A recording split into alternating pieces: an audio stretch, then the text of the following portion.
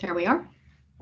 We are now on to our third panel, which is entitled Cyberspaces, the Challenges, Accessibility and Audiences of Digitised Places.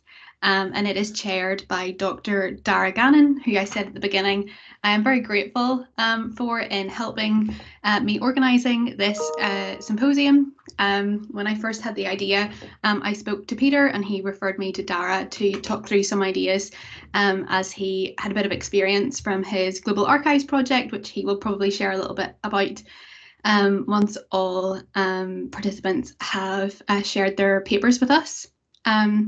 So we have 4 papers in this panel. Jonathan Small and Rob Barrett's paper was shown earlier on in the symposium. So if you're watching this second video and looking for it, it's in the first video, and that will be replaced by Hannah McAuliffe, who was scheduled to present in our first panel. So without further ado, I will hand over to Dara to chair this panel. If you have any questions, please raise your virtual hand or type your question in the chat box.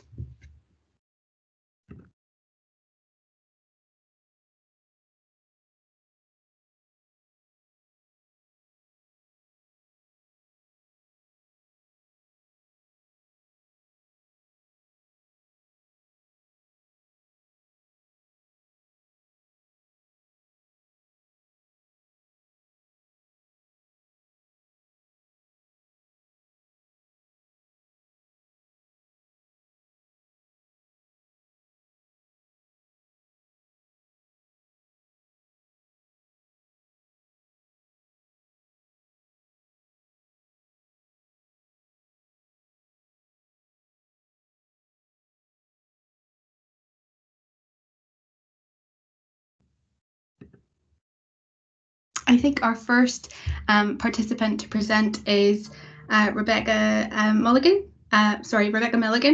from Queen's on mapping World War II airfields. So if you wouldn't mind just beginning for us, Rebecca, if that's okay. That's absolutely fine. Thank you. I'll just share my screen.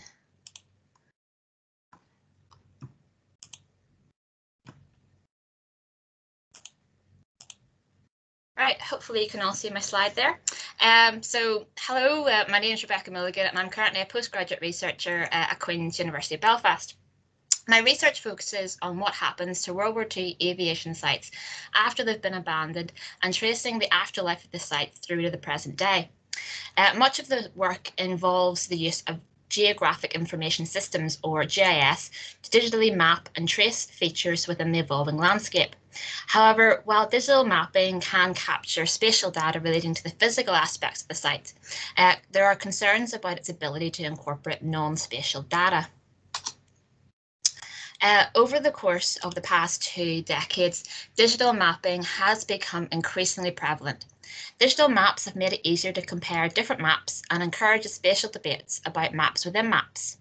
Digital maps also encourage user participation, allowing users to manipulate the data within the maps and choose how this data is viewed. The success of digital mapping has been enabled due to the development of GIS. A GIS is software which specialises in handling geographically referenced data. The aim of GIS is to digitally view and analyse maps. However, scholars such as Bodenhammer have criticised GIS for attempting to explore the physical world using a systematic approach based on the assumption that space is impartial. A GIS is capable of storing and processing vast amounts of data in geographical context, and it enables researchers flexibility in how to organise, display and analyse this data. For example, while a flat image such as a map or aerial imagery may be added to a GIS, other layers may then be created to break down the information contained within the image, such as the road network or field system. Specific information about each feature may then be attached and stored in a table linked geographically to each feature. This tabular data may then be used to explore trends or visualize particular aspects of the data. However, the information needs to fit within a table, and qualitative data can be difficult to express. GIS is fundamentally designed to handle exact and quantifiable data rather than vague or incomplete sources. For this reason, GIS is often criticised within humanities scholarship, which often deals with uncertainty. Due to the difficulties of including qualitative data within a GIS, there can be an over-tendency to rely on quantifiable information, which can skew our view and understanding of the world. However, GIS allows scholars to better understand how changes occur in different places. Scholars such as Stickelbaugh have used GIS to show change over time by layering aerial imagery and maps from different time periods. GIS also enables a contextual view showing how places and features are spatially linked. GIS can aid in the recreation of historical landscapes, from which scholars can gain a better understanding of why particular decisions may have been made. For example, by adding topographic map of Gettysburg, which was drawn shortly after the Civil War, researchers were able to determine what Robert E. Lee could and could not see from his vantage point. In recent years, there has been a move to push GIS beyond its current boundaries and find alternative ways of incorporating qualitative data within a system primarily designed for quantitative data. My own research focuses on World War II airfields in Northern Ireland and uses GIS to trace how these landscapes have changed over time. Since partition in 1922, tensions have existed in Northern Ireland between the nationalist and unionist communities. Initially, these tensions caused grave concerns to the British military, who worried that should any military installations be constructed in Northern Ireland, they would be targeted by nationalist groups. However, Northern Ireland was the furthest part of the UK from the front lines in Europe, making it an ideal training location. Its Atlantic seaboard location meant it was vital in maintaining trade and communication routes with America and the rest of the world. As the war effort intensified, the internal situation within Northern Ireland was deemed to have calmed sufficiently to allow for a military presence, leading to a massive building scheme. Using GIS, it is possible to explore historic and modern data relating to the airfield at different scales, from all of Northern Ireland and how the sites related to each other, to a local scale exploring the unique landscape of individual sites. Different layers from the GIS may be used to not only capture the different scales, but also different time periods. By mapping the features created in historic aerial imagery and RAF site plans, we can map how the area would have appeared throughout the decades, noting changes and highlighting features that are gone and those that remain. Much of this work is limited by the existence and accessibility of historic aerial imagery and site plans.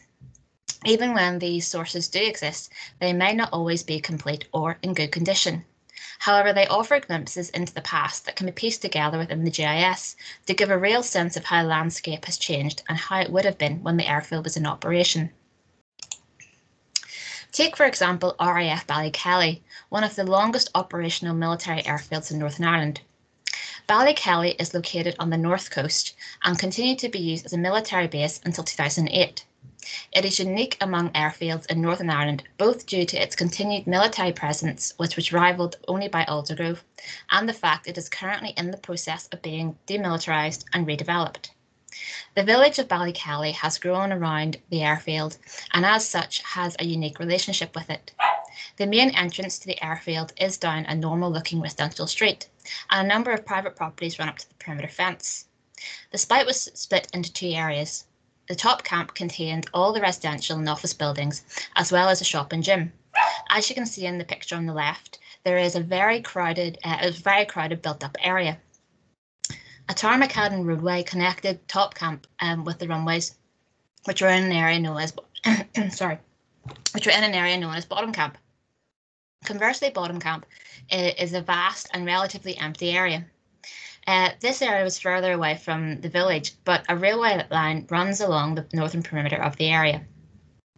One of the runways needed to be extended during the war, but this meant it crossed over the Derry to Belfast railway line, as you can see in the image of the right, giving the train passengers a unique view of the airfield. Using existing archaeological methods of digital site survey through the analysis of aerial imagery and maps, the airfields, such as the one at Ballykelly, can be mapped within the GIS. By mapping these sites in this way, we can see how the modern landscape has developed. In the case of Ballykelly, the landscape has been heavily modified since the 4th edition OS map was surveyed and drawn in the years before World War II.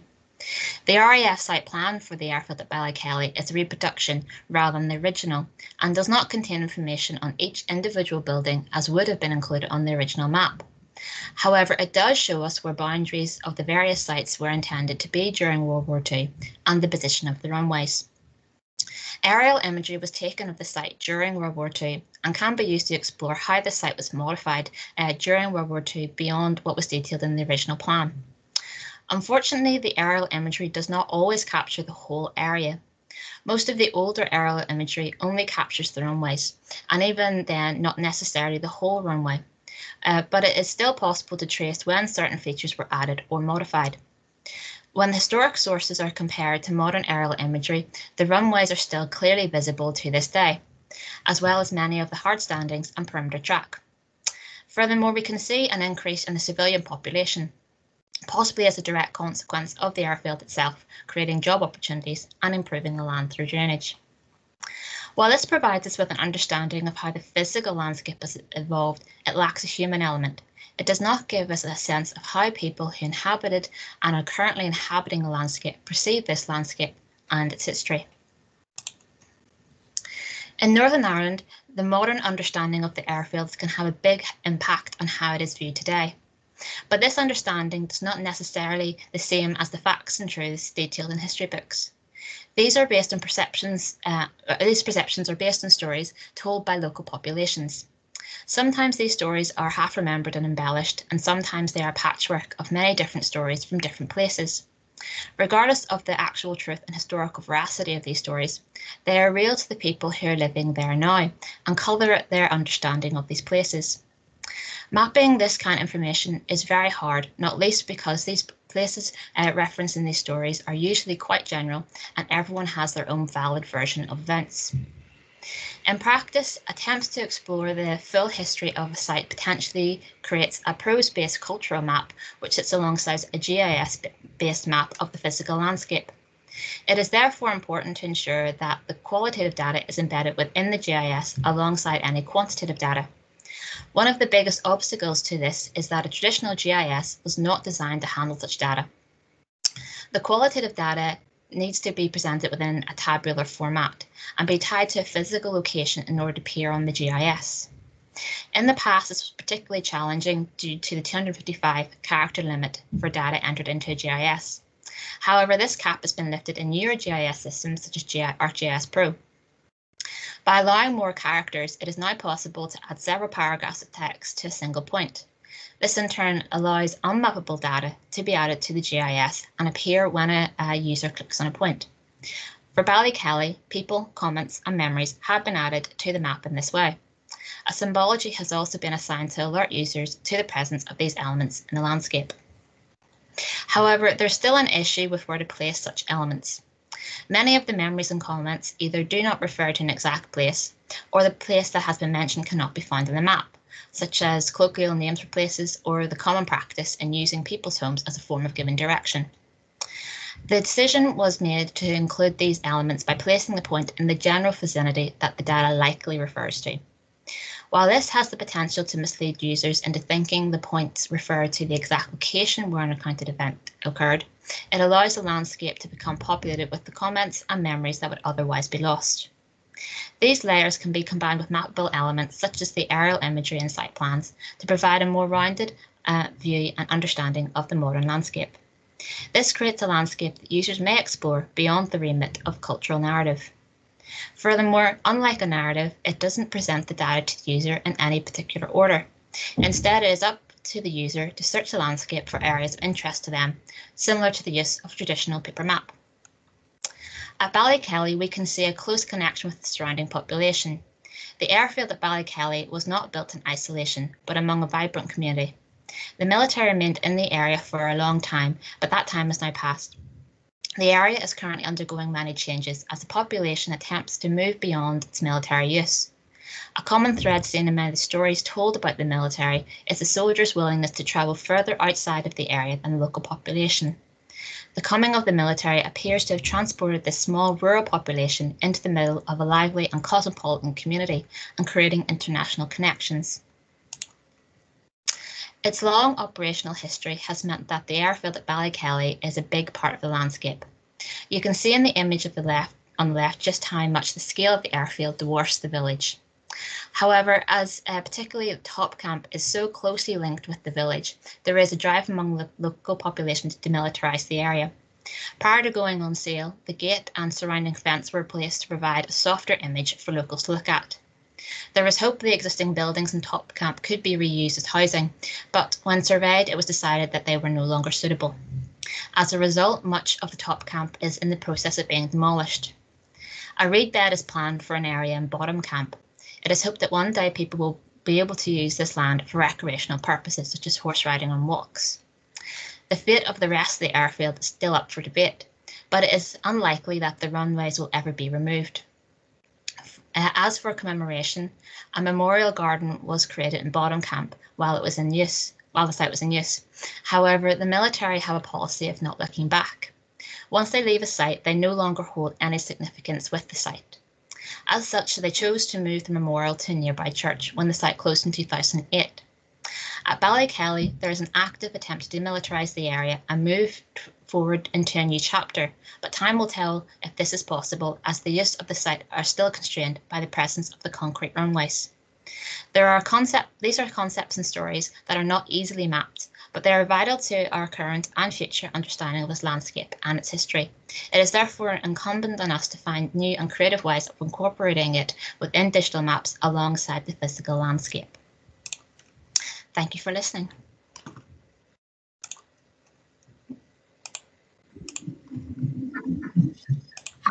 Thank you very much, Rebecca, for a really wonderful paper on really giving a sense of the scope, but also the limitations of digital mapping as it related to the Ballykelly airfield. And again, apologies, I think for some reason my introduction earlier wasn't working, so I was delighted to hear your presentation, and I'm sure there'll be questions at the end of the panel. But now we move on to our second speaker of this session, and that is Chris Hamill of the School of Architecture at Queen's University Belfast, and his paper is entitled The Atlas of Lost Rooms. Chris. Thanks very much, Dara. Let me just get this sharing. Right. Is that showing okay? Perfect, yes. Excellent. Hello, everyone. Thank you all for tuning in. My name is Chris Hamill. I'm an architect and I'm currently a PhD candidate in the School of Architecture at Queen's.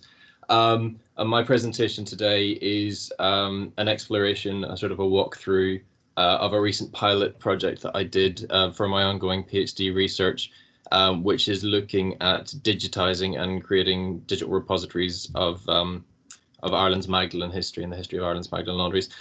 So I must at the start both express my appreciation and an absolutely stellar presentation earlier by Conor Murphy, and also a great deal of thanks because you've gone into the context of the background of this in much more detail than I would have time in this presentation. So thank you for providing that context and really, really insightful as well. I'm just going to drop in the chat the link to the project website while I'm speaking. If you guys want to have a potter around the web interface, absolutely feel free. And we'll maybe come back to that at the end, depending on how we're faring for time.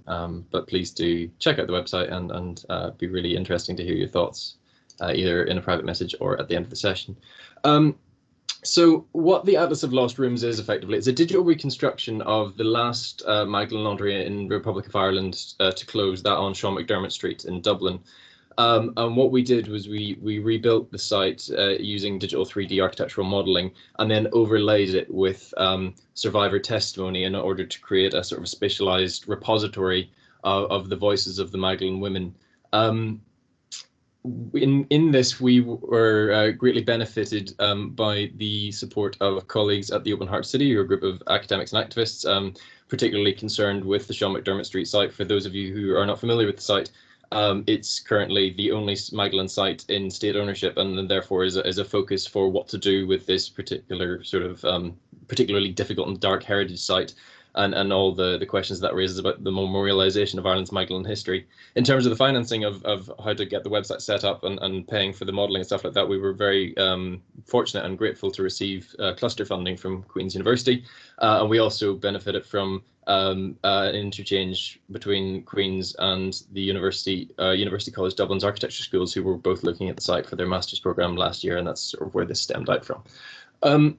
So just to quickly go through, I'll be quite site specific on this. As I said, my thanks to Conor for the general background of Ireland's Magdalen laundries, and that allows me, I think, to be a bit more site specific here. So the site in question, the Sean McDermott Street Magdalen Laundry, was built on what was at the time called Gloucester Street in the 1820s. There's reference in papers dating to that time of an asylum or a refuge for homeless women and prostitutes built on the site, run by lay people. But in the 1870s, the site was taken over by the religious order, the Sisters of Mercy, who ran it until the late 1880s, and at which point it was taken over by the Sisters of Our Lady of Charity of the Refuge, a French religious order who had set up several convents and Magdalen laundries in Ireland, including Sean McDermott Street and also the large site in Drumcondra, which was known as High Park.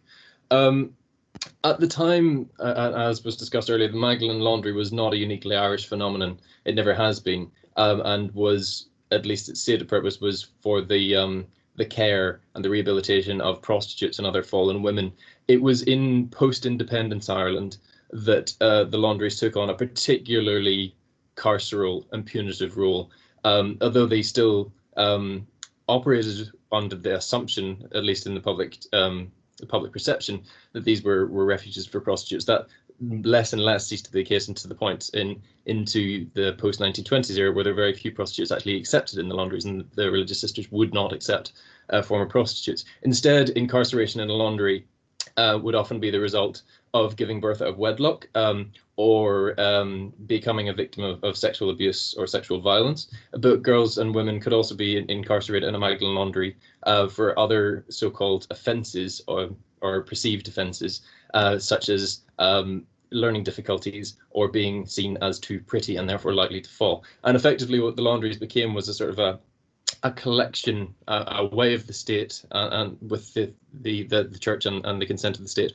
sort of hiding away those people who were deemed to fall short of the moral standards required in the new Irish Catholic proto-nation that was forming at the time. It was a way of sort of concealing those who did not conform. This is one of very few photos exist of the interior of the Magdalen laundries in operation. This is one of the few that we found. Is a postcard that the Sisters of Our Lady of Charity produced in the 1920s as a way of raising funds to show the good work that they were doing for these fallen women. And I think this photo is really poignant because it is populated in a way that so few Magdalen resources are. You actually see the women here, and it humanises it to a great degree, at least for me. Especially as an architect, I'm usually more interested in sort of spaces and buildings, but you actually, when you see places populated like this, it really does hammer home the human aspect of this, which has to be at the forefront of any research into these sites.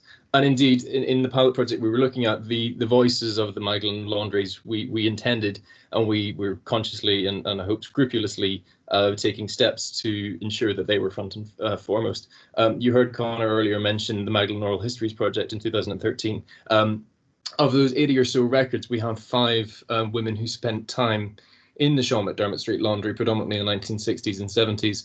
Lucy, Martina Keogh, Mary May, and Sarah Albert. Martina Keogh chose to use a pseudonym in the recordings. But they speak for hundreds, if not thousands, of women who transited through this site in the hundreds of years of its operation, or the 100 or so years of its operation. It had a capacity for about 150 women at any given time. And while the records are spotty, we have records pretty solid records between 22 and 52, and we know at that point that the numbers at any given point didn't fall below 120 residents at any given time. So it's a fair assumption that there were in the thousands of women who passed through this site.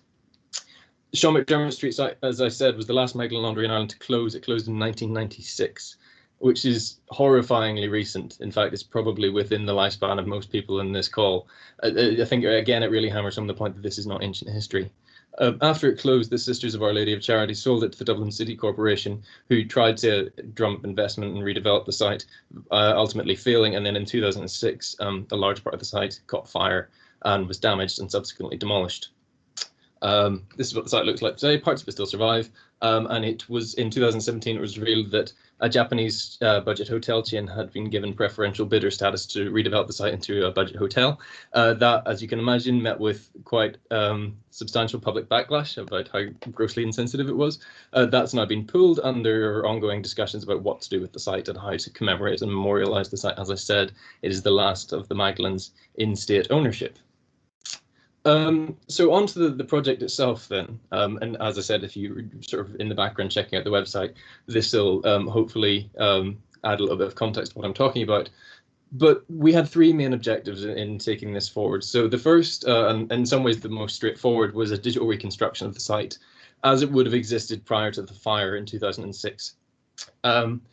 It would be useful to reconstruct the site as a tool for architectural understanding of how the site developed and how the site once looked, the parts that are lost, but also as a way of understanding how the architecture participated in or bore witness to the abuses suffered. This is not a sterile exercise in architectural history. This is fundamentally based in the voices and the experiences of the women who toiled in these places over many years. But secondarily and tertiarily to that, we had the goal of preservation, not only to preserve a facsimile of the architecture of the site itself, but also to preserve the memory of the women who laboured in Sean McDermott Street, and specifically the place memory. That while we had the excellent work and we used it very gratefully from the Oral History Project in 2013, it was not spatialised. It was testimony that was written in textual form, freely accessible on the web, and I would encourage anyone who's interested to check it out. But it's not geolocated. There's no spatial data or spatial organisation to the testimony, nor should there be expected to be. But place and memory are so closely interlinked that it seemed to us imperative to try to knit those two things together and to preserve the places where the memories happened. I think that was a really critical part of the preservation of these memories. It wasn't just about the text of the event or the recounting of the event. It was also an ability to illustrate the places in which these events took place.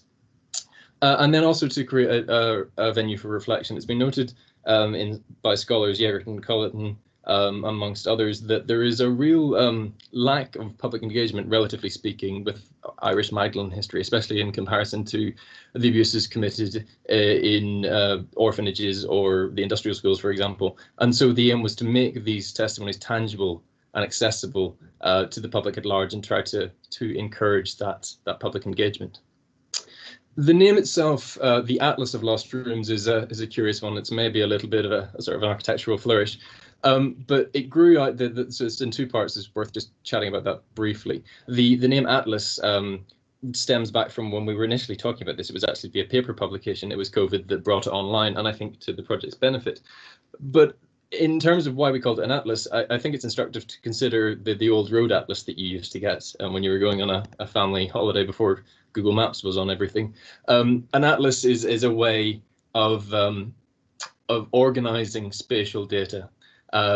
So it's a spatial organization. You have the big contents page, which is maybe your map of Ireland, and you have lots of little rectangles that say, if you want to look at the northwest, go to page 92, southeast, go to page 103. In a very similar way, an atlas is at its core a way of spatially organizing information, usually maps, but not necessarily, at a range of different scales. And I think that was really important in discussing the architecture of this site, that this didn't operate just at the level of a building or a room or a piece of laundry equipment. It also operated, there's a scale above that where we have sort of the whole inter-institutional network. The Magdalen laundries were not isolated institutions. They relied on a network which played out at the scale of the entire nation. And beyond that, as we discussed earlier, there's also an international element to this as well. And the Lost Rooms simply refers to the fact that while the site is it's still relatively well preserved, as Magdalen sites go, it is still much of the site has been demolished. So everything that's coloured in bluey green here on the screen was demolished subsequent to the 2006 fire. So the fire itself took place around here, a relatively small fire actually, and one that was pretty quickly contained by the fire service. This is the site in central Dublin, and it's pretty accessible, but resulted in the demolition of large parts of this site. I'm not implying any sinister motives to that or any intention to conceal. It may just be that the fact that the parts that were either fire damaged or were demolished subsequently were the cheapest parts of the site that were built quickly and less robustly than some of the rest, and therefore they degraded more over time, so it wasn't worth preserving them or attempting to preserve them for a purely economic reason. But of course, because they were the parts of the site that had less TLC poured into them, they were necessarily the parts of the site that were associated with the women. They were the laundry buildings, the industrial parts of the site, the bits where these women laboured. We still luckily have the dormitory block, this projection here, which still stands at the back of the site, but it's in really parlous state. And actually many proposals have said that this is not salvageable and will need to be demolished.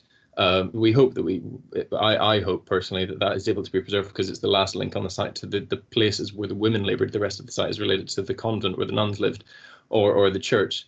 So I think that last physical link to the women's stories is really important to preserve. And if we can't do it physically on the site, if it architecturally proves or structurally proves that it's not salvageable, then hopefully at least back to our preservation objective, the digital atlas can do something of preserving the women's stories in this place. There are challenges associated with Magdalen research. Again, as we discussed earlier, notably the fact that the archival records for these sites are mostly held in private collections of the religious orders, who have been very unwilling to grant access to researchers, as Yeager and Cullet, that quote from Yeager and Culleton speaks to here, which is a problem for discussing architecture particularly. Sean McDermott Street site, fortunately, because it's a central Dublin site and it was one of the larger Magdalen laundries in operation in Ireland, is better documented than most. But the archival fragments, which still remain, are just that. They are fragmentary and a bit scattered, and it took quite a bit of sort of forensic sleuthing to dig up what little we could find. But nonetheless, we did find more on this site than we have on other Magdalen sites we've looked at.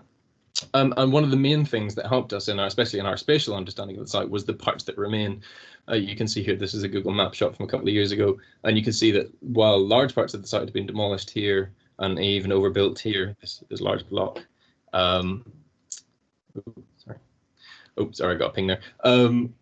Still large parts of the site remain, which is an invaluable architectural resource. Similarly, we have in the Irish Architectural Archive in Dublin, we have some of the original drawings of the convent and the chapel, these really beautifully illustrated architect's plans. Notably that these are only for the quote-unquote worthy or significant parts of the site, parts of the site where the money was spent, the parts where the nuns were living or the religious ceremonies were taking place. There's very little architectural documentation, certainly not to this quality of the women's dormitories, for example, or for the laundry buildings themselves. These sort of quasi-industrial spaces are not in anywhere near documented to the same degree, but nonetheless still really valuable resource for investigating the spatial qualities of the site. As I mentioned, we also have these varying quality photographs from the 1920s of the inside of a couple of buildings at the laundry that were published to raise money, which is incredibly helpful. But of course, this is only just post-independence Ireland, and it was only in the years subsequent to this the sites really took on their sort of punitive and carceral role. We have, very fortunately, the home film of the local parish priest as well, which is held in the Irish Film Archive. And you see some shots of the laundry buildings captured in the background. And you can freely access those. It's under the Father Jack Delaney collection in the IFI. We also have the voices of the women themselves. And while the 2013 Oral History Project was not conducted with the intention that some PhD student nearly 10 years later would come and try to write an architectural thesis on this, as Stein and Rowden note, oral histories can contain a wealth of spatial and architectural information, even when they're not intended for this purpose. When recounting events that happened, the interviewee tends to picture in their mind's eye the space where that inciting incident took place, and often they will describe material or spatial details about it in their testimony.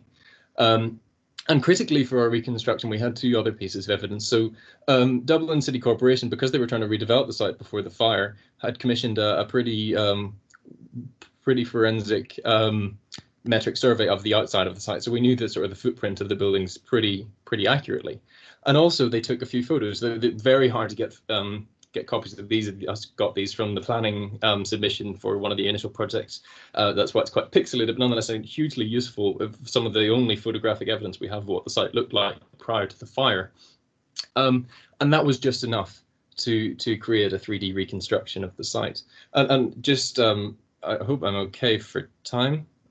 Please do give, if I'm starting to witter on, do give me a warning or shout and tell me to stop. But basically, what we were able to do with these two pieces of information, the measured plan and the 3D or the color photography, we used a pretty snazzy piece of software called FSpy, and effectively what that does is the rules of proportion are mathematical rules. The whole vanishing point thing, that things get smaller the further away they are. They're all mathematical constructs, and you can reconstruct them through trigonometry. And luckily, the camera and the human eye obey the same rules in this regard.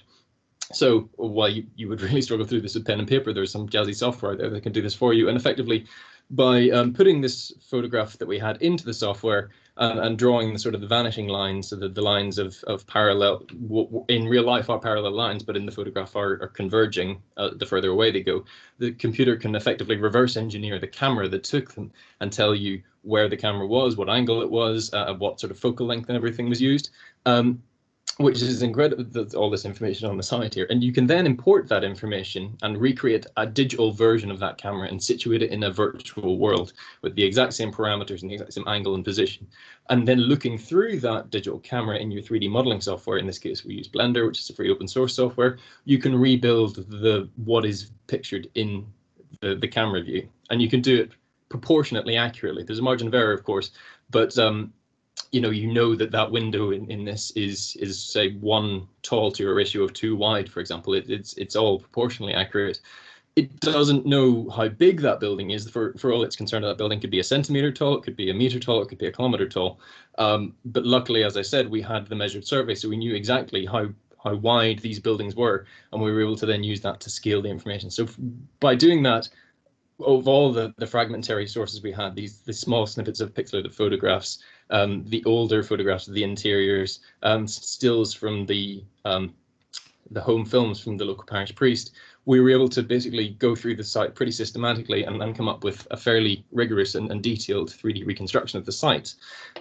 Then what we did, we hosted that on a website and we overlaid it with survivor testimony to situate the women's voices onto the place where they happened, to give them presence, to make them, it's an odd word to use, tangible in the context of the digital, but I think that is what we're aiming for here. We're locating these memories and spatializing them and making them both accessible and impactful.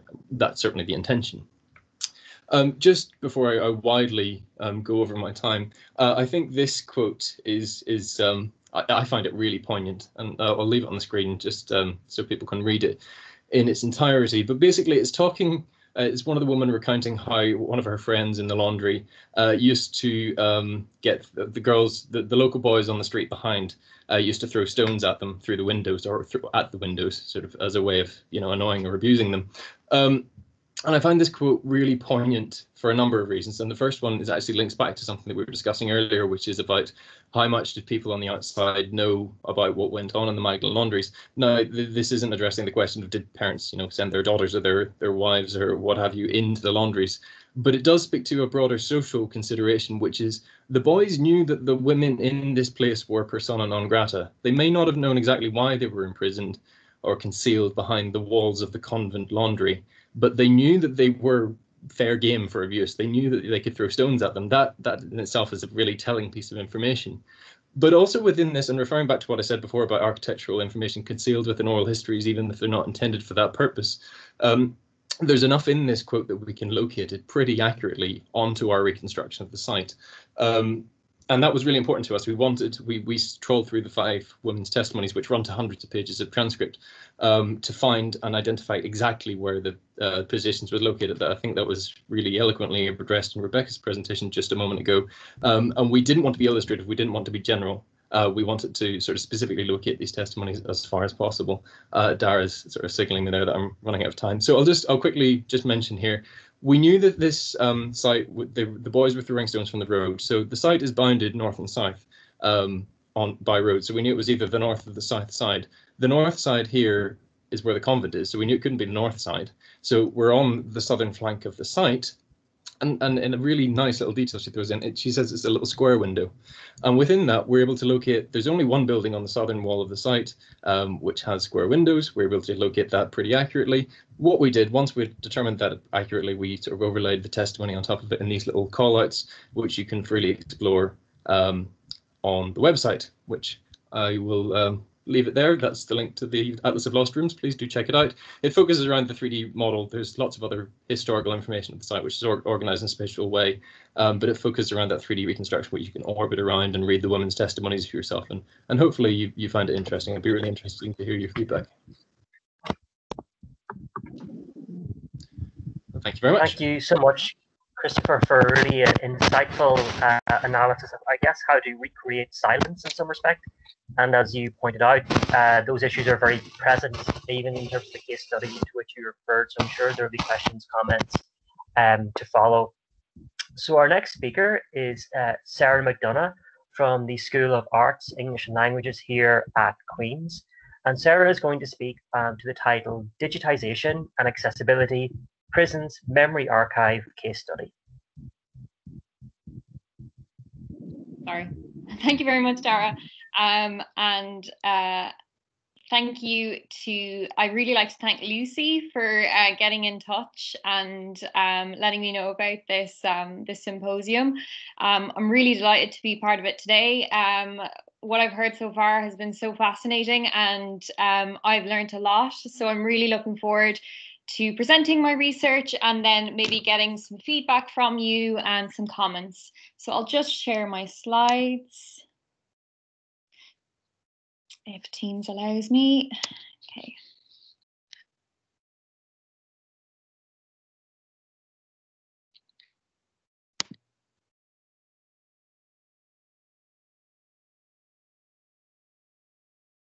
Okay, can everyone see that okay?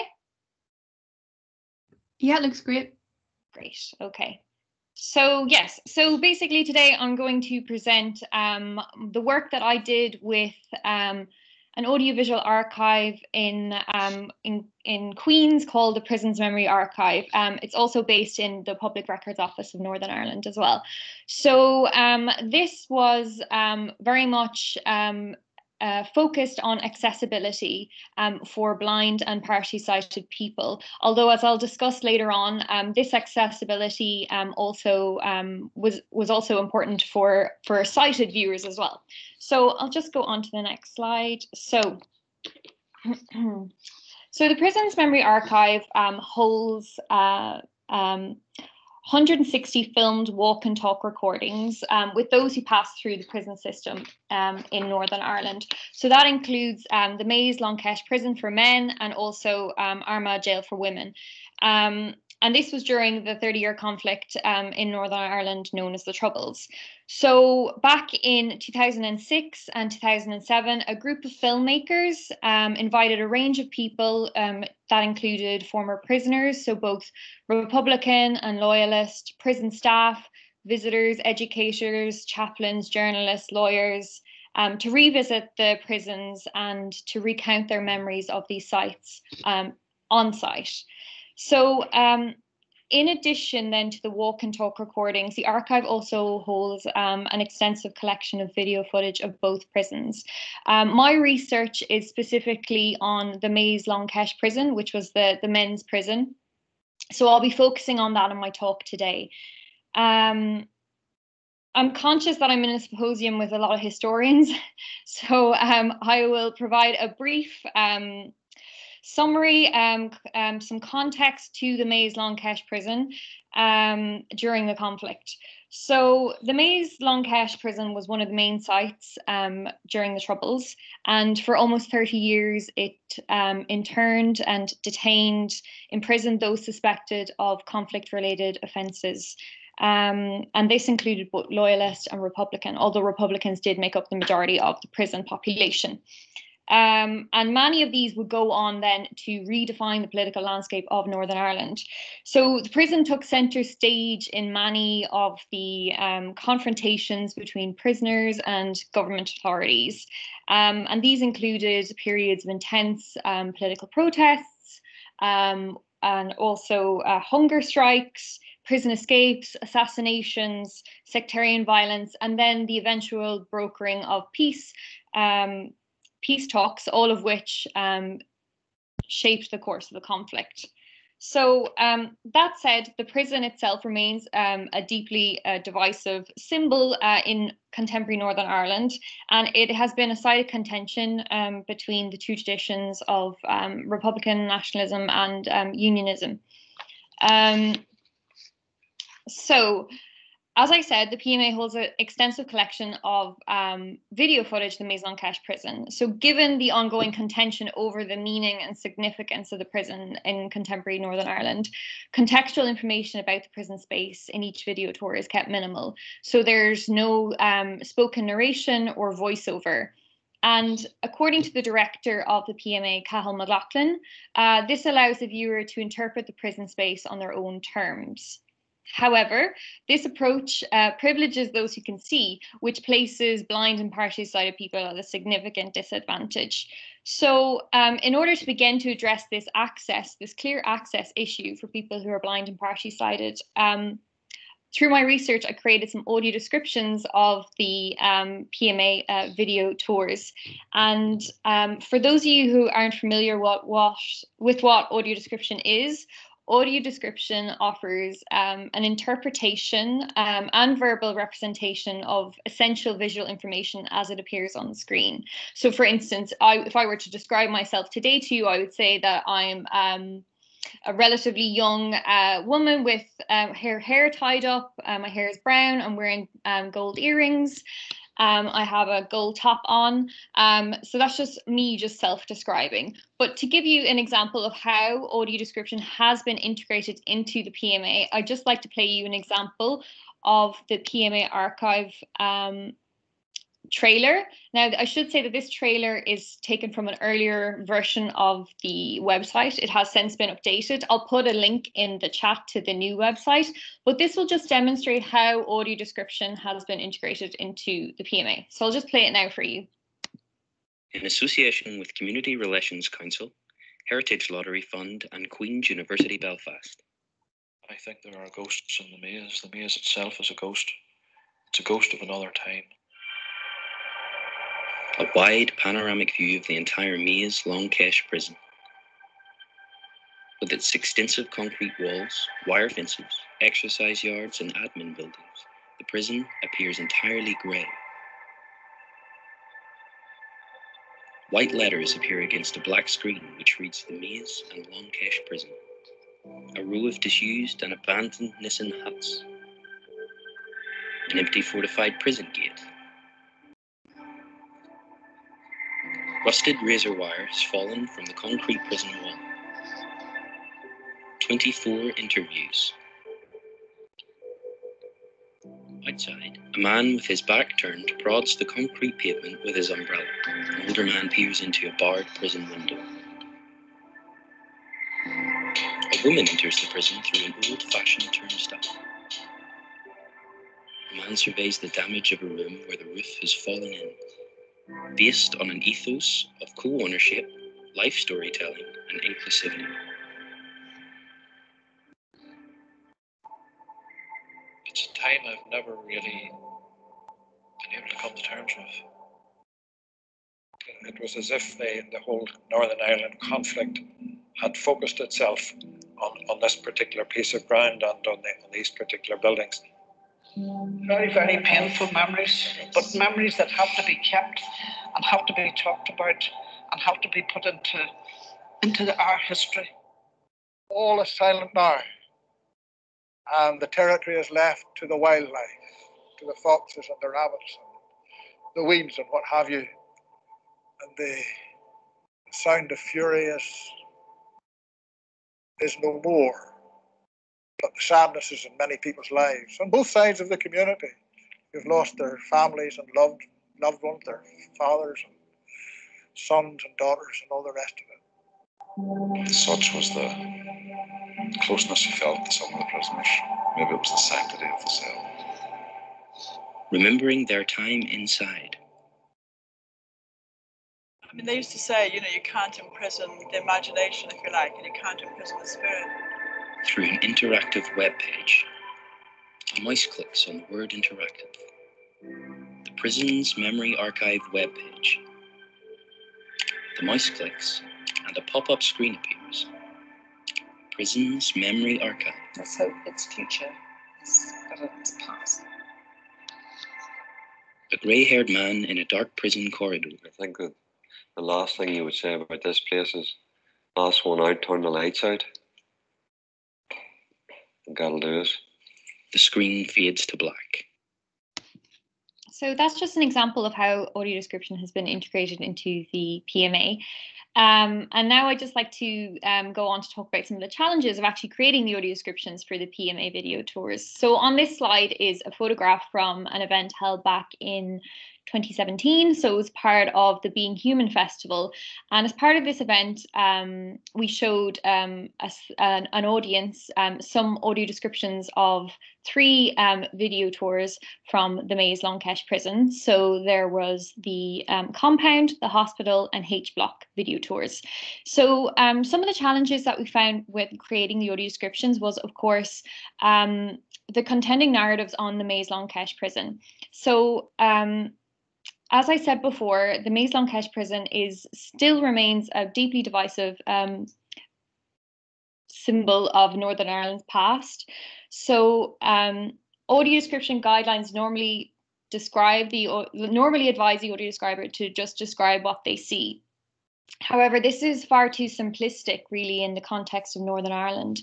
So in order to provide access to these recordings, there needs to be a level of interpretation of the site to make it understandable and accessible to people who will avail of the audio descriptions. In the case of the Maze and Long Kesh prison, what we see isn't really reducible to the physical space of the prison, but also incorporates different understandings of the past in Northern Ireland that are oftentimes mutually exclusive. And this divisiveness really is borne out in the words that we use to describe the prison. You'll have noticed that I use the Maze Long Kesh to describe the prison. Other people refer to it as the Maze, other people refer to it as Long Kesh.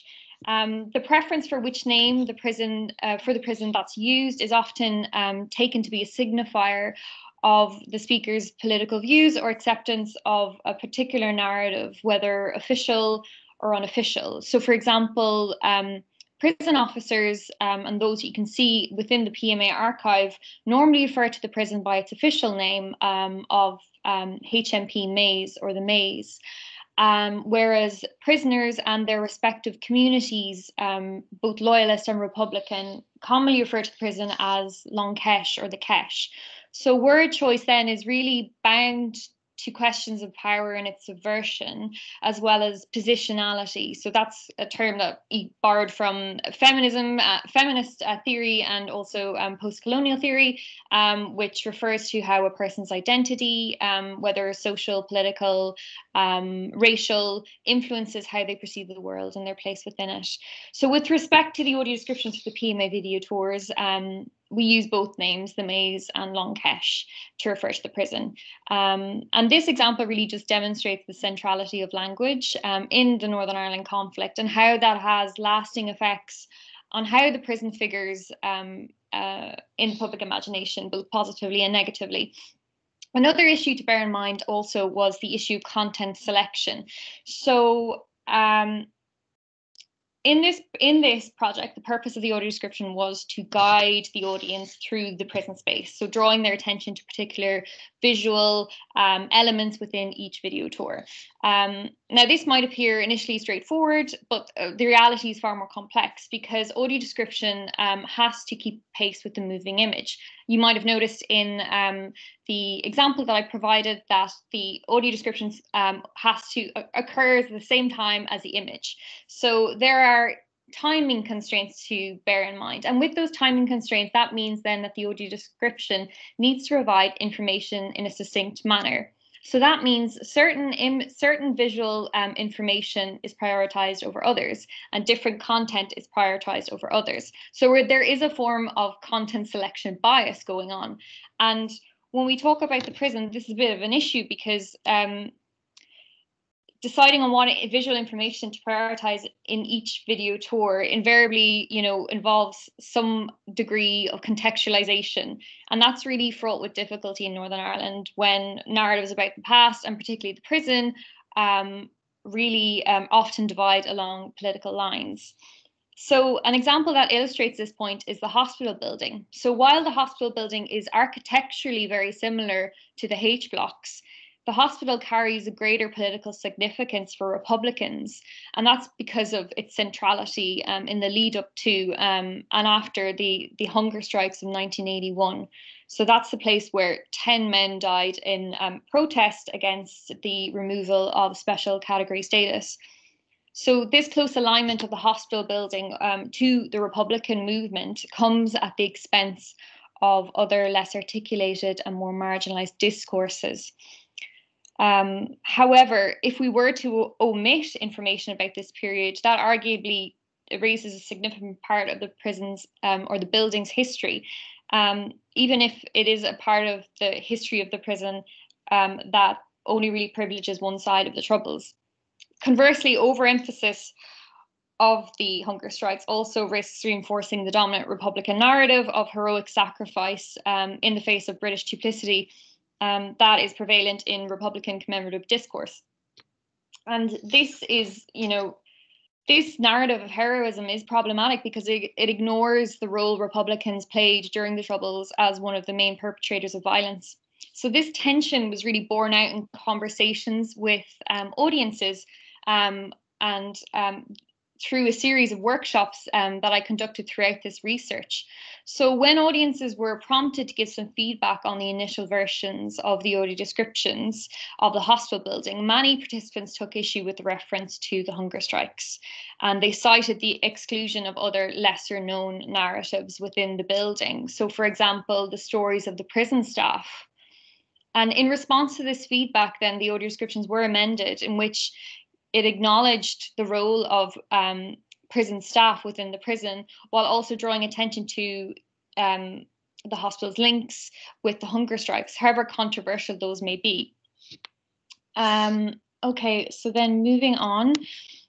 In terms of audience feedback. So this was a first initiative in terms of making the archive more accessible to people who are blind and party-sighted.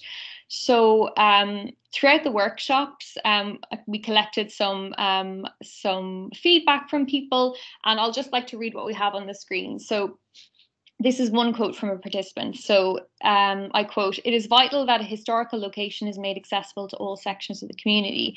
And then the second quote here we have, "What has been done so far has been a fantastic start, and certainly lots more can be done. This is really interesting experience for both sides and for people with sight loss." And then finally, one quote here reads, "It was excellent for the sighted as it gave helpful direction and added focus."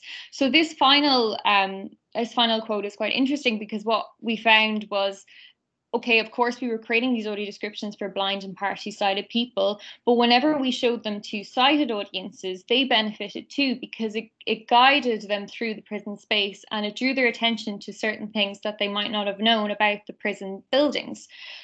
So it really demonstrated the broader applicability of audio description outside of its core user group.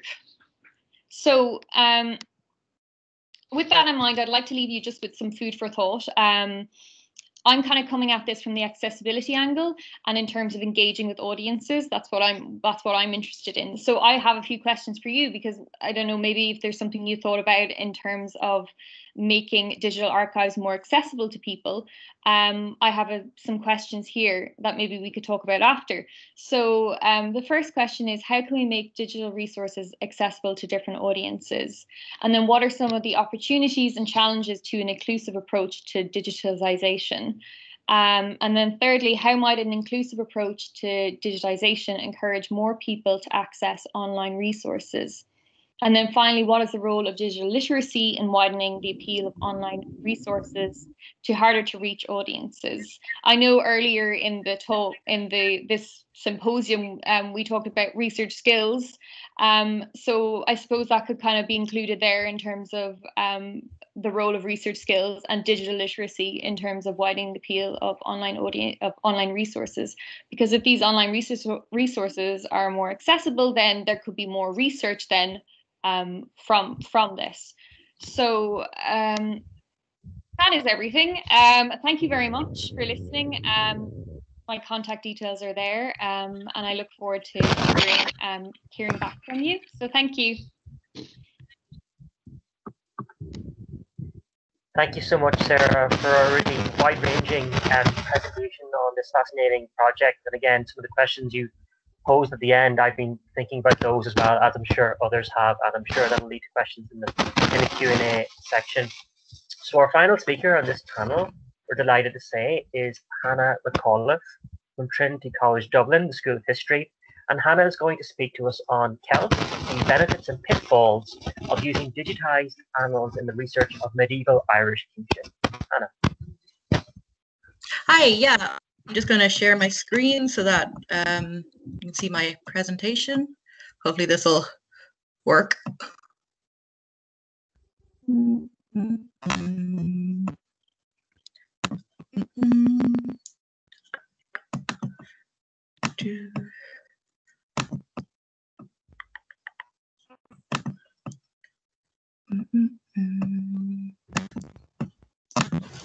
Perfect.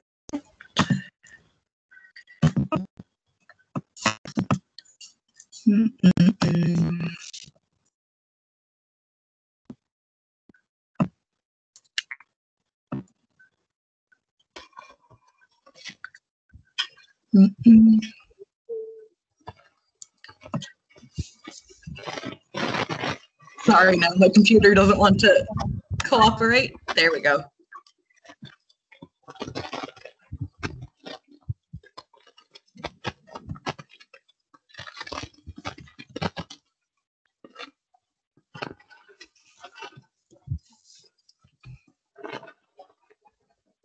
Can you see my presentation? Yes, we can see the screen. Yeah, Thank perfect. Perfect. So hello everyone. Thank you so much for having me today. Thanks to Lucy for organising the symposium, and thank you to Dara for the introduction. My name is Hannah McAuliffe, and I'm working on my PhD in Trinity College Dublin with a particular interest in the early medieval period in Ireland. As far as I can gather, I'm the only medievalist speaking today, so this might be a little bit different than everything else that you've been hearing today. What I'm looking at in my research is the ways in which medieval Irish dynastic groups splintered and broke up in the early medieval period, and how this had a direct impact on the patterns of succession to regional and petty kingships that we see occurring in this period in Irish history. For example, in a selection of kingships, including the kingships of Tara and Leinster, power would alternate back and forth between two dominant royal lines for periods of time. So if a member of line A was king, he would be succeeded by a member of line B, and so on and so forth until a different dominant line would come to power. Despite the fact that medieval Irish kingship has been extensively researched, with quite a few well-received monographs like Bart Yaski's Early Irish Kingship and Succession and Francis Burns' Irish Kings and High Kings tackling the topic, there's been very little focus on actually cataloguing succession patterns that you see in medieval Ireland. And so that's what I'm hoping to do with my project. That's also the context of what I'll be talking about today, which is the digitisation of the corpus of medieval Irish annals on the UCC Celt database. So the annals really are a blessing for scholars of the medieval period in Ireland. Sources are in general extremely limited for the period. And while we do have a lot of kind of mythological sagas, legal texts, and genealogical documents for the period, the annals are kind of the only real source that give us a proper insight into events on the ground in Ireland in the medieval period. The annals take the form of short accounts of events in any given year. In the words of Kathleen Hughes, the entries are usually rather laconic in nature. They tend to withhold details in favour of space-saving single-line entries, especially because scribal materials were so expensive at the time. Very often you'll get entries like this one on screen here, which reads, Jonal, son of Whalon, king of the day she died. That's all you get. That's all the information you get in this entry. It tells us very little else about the circumstances of the event. And these are the kind of entries you find most often in the annals. Nonetheless, they are very important records for medieval Ireland, and they tell us a lot about weather events, events like droughts and storms, and they detail celestial events like eclipses, comets going over, those kinds of things, as well as battles and the deaths of important religious and political figures. It's theorized that annals developed from notes made by monks in the margins of Paschal tables. Paschal tables were tables of dates and years used to keep track of the date of Easter each year. And there's an example of one of the Irish Paschal tables on the screen now. According to Catherine Sims, the existing manuscripts of the annals that we have today date from the 15th, 16th, and 17th centuries, but they are a product of the layered process of copying and recopying over the centuries. So basically, they were compiled and copied based on much earlier annalistic documents. As products of regional monasteries, they often reflect the biases of the scribes involved in their production, and as a result, we do have to treat them very carefully as historic sources. That doesn't negate their usefulness as sources, however. The extant annals are usually based on much earlier copies, as I was saying, of now lost annals and chronicles, and without them, we would be very much in the dark as to the kind of political ongoings of medieval Ireland. The corpus of Irish annals is quite expansive. There's quite a few different copies of major and minor annals, but for the purposes of today's paper, I'll be referring to the four kind of major sets of annals. They are the Annals of Tirnoch, the Annals of Ulster, the Annals of Innisfallen, and the Annals of the Four Masters. I think if I tried to include any more in this paper, we might have been here all day. So, as I said before, the focus of this talk is the Celt digital database and its role in researching medieval Ireland in particular. We're very lucky in Trinity College and in most Irish universities that we have access to large libraries and manuscript collections. During the pandemic, however, it's become abundantly clear that we're also very fortunate to have this Celt database that I'm going to be talking about. Celt, which stands for the Corpus of Electronic Texts, is run by University College Cork, and it was launched to, and I quote, bring the wealth of Irish literary and historical culture to the internet in a rigorously scholarly and user-friendly project for the widest possible range of readers and researchers. So you can see the focus of the project is accessibility, and true to this statement, users can access a huge range of Irish texts on the site, including the collections of Irish annals. The annals are usually accessible in book form, having been edited and translated by several respected names in the field, including Gerodin MacNicol, Sean McArt, and John O'Donovan. But for those without access to well-stocked university libraries, they're much more difficult to access. Celt, which is designed to cater for academic scholars, teachers, students, and the general public, allows access to these valuable sources regardless of location or circumstance. Celt is undoubtedly a triumph for accessibility in the field of medieval studies, but it isn't without its problems. One of the first issues researchers encounter when navigating the site is the fact that each set of annals is uploaded to the website without their editor's footnotes, endnotes, indices, and introductions. Published copies of the annals are usually edited by scholars with experience in the fields of medieval and Celtic studies, and this enables them to include appropriate corrections to dates, introductions with discussions of the annals' provenance, and indices with the details of place and personal names referred to in the text. This allows scholars, as well as users unfamiliar with the sources, to interpret the content from as informed a position as possible. If we take the Annals of the Four Masters, for example, having been compiled in the 17th century, they were heavily edited by their scribes. References to regional kings, or ri, were replaced with lords and chieftains, or tirna and taoiseach. And this was done in order to inflate the position of the High King in Irish history. If you look at this example on the PowerPoint, it's really clear that you can see the difference between the Annals of the Four Masters and the Annals, the other older Irish annals. So what we have here is an entry from the Annals of Tirnoch.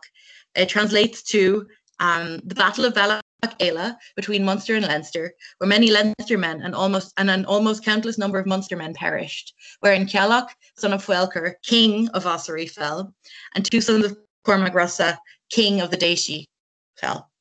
Cathal, son of Finguina, king of Munster, escaped. You can really clearly see in this entry, I have them circled here, that the author refers to Kellogg and Cormac as Rí Osraga and Rí na Déisi, which is a word that's still in use in modern Irish today, and we would understand it to mean king. If you look at the Annals of the Four Masters version of events, however, the entry translates to: the Battle of Bealach Éile was fought between Cathal, son of Fingwina, king of Munster, and the Leinstermen, or many of the Leinstermen were slain. There fell of the Munstermen here Kellogg, son of Foelcar, chief of Osraga, and 2 sons of Cormac, son of Rossa, chief of the Déisi, with 3,000 along with them.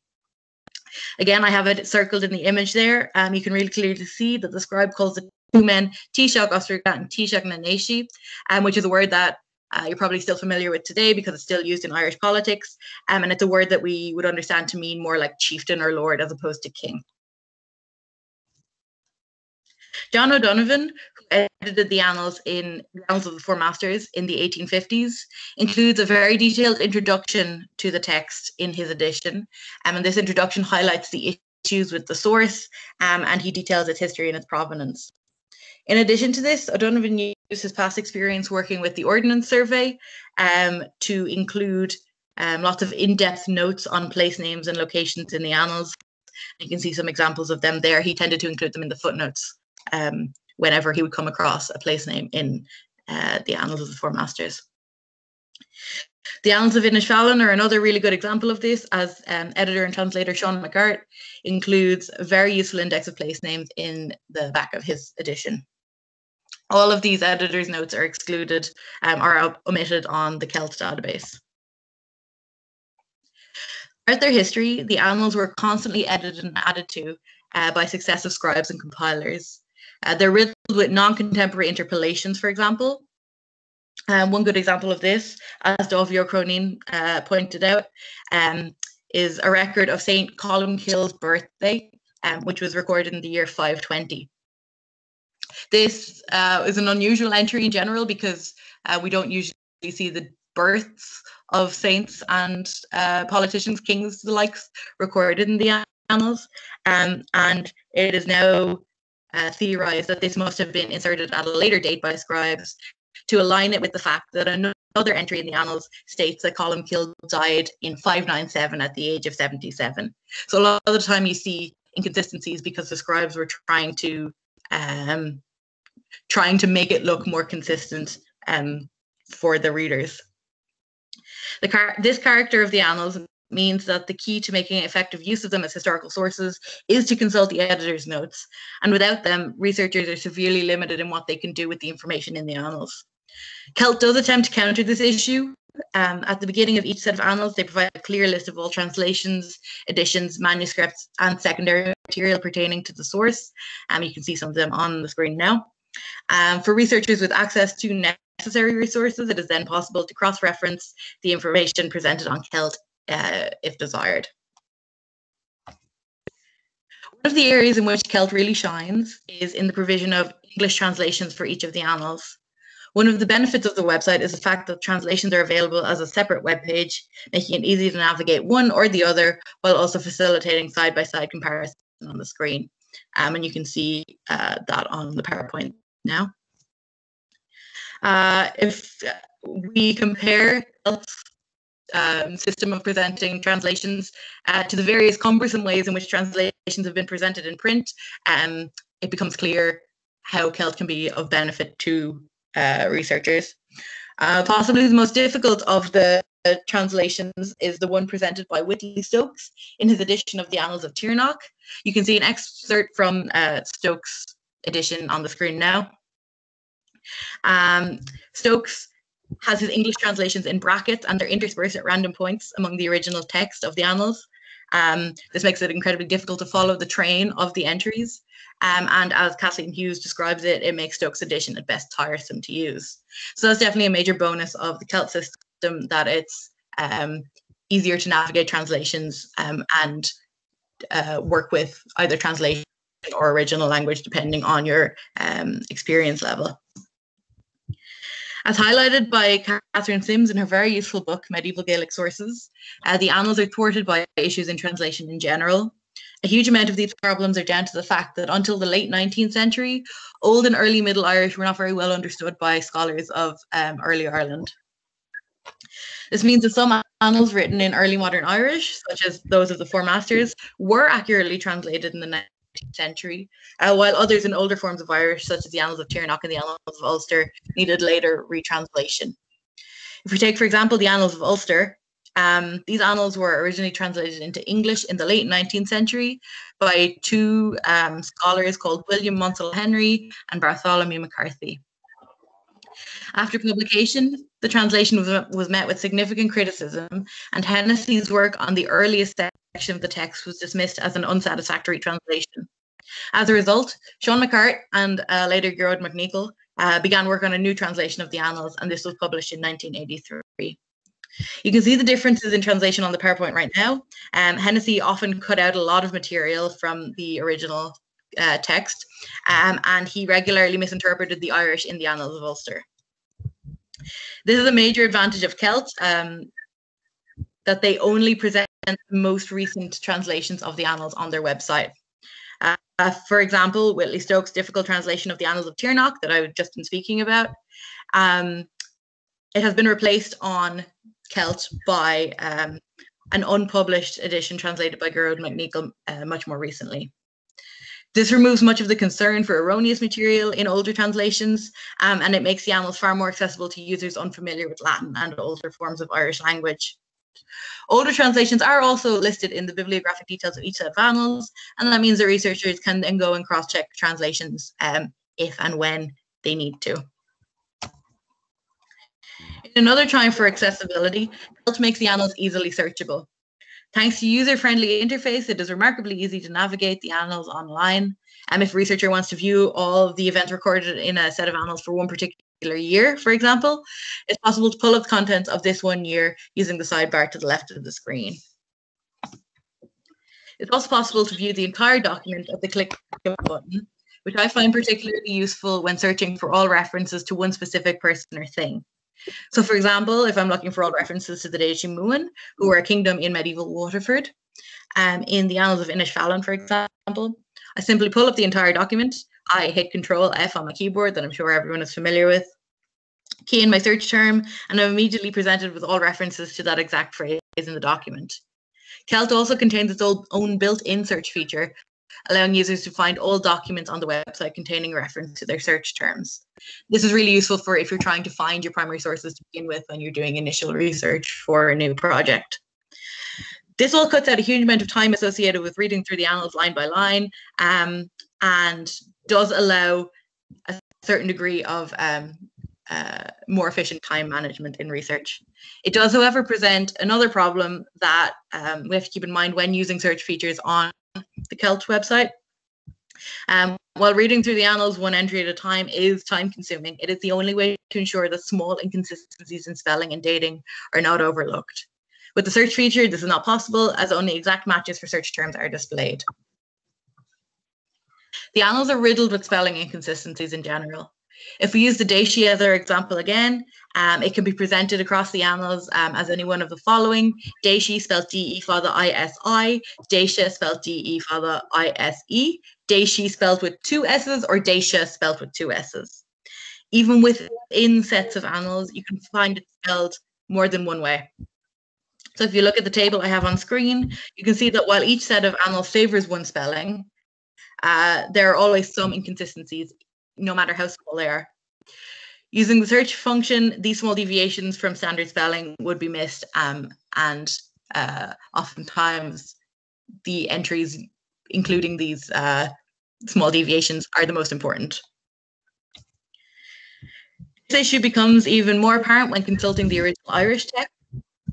As a result of the influence of grammatical case on spelling, as well as erroneous deviations from standard spelling, it is impossible to find all references to one word in the Irish versions of the texts using a search function alone.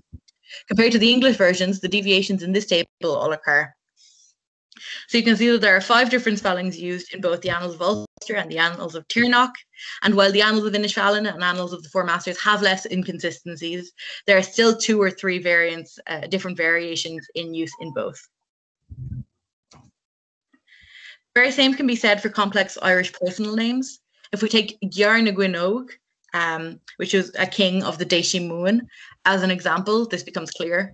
In the English translation of the Annals of Innisfallen, the name is spelt Georrnacuinn o Fada C. You can see that on screen there. In the Annals of the Four Masters, it is spelt Gearnagcuinneog, and again, you can see that on screen. The original Irish versions of these annals, however, spelled the name differently again, with Georrnacuinneog and Georrnaccuinneogh appearing in both. If one was to attempt to search the standardized spelling of Gear na Gwynog on Celt, they would be faced with 0 results because the variations are so significant. The searchability of the Celt database is useful for gaining a general overview of the annal's contents, but we can't rely upon it as our only method of research.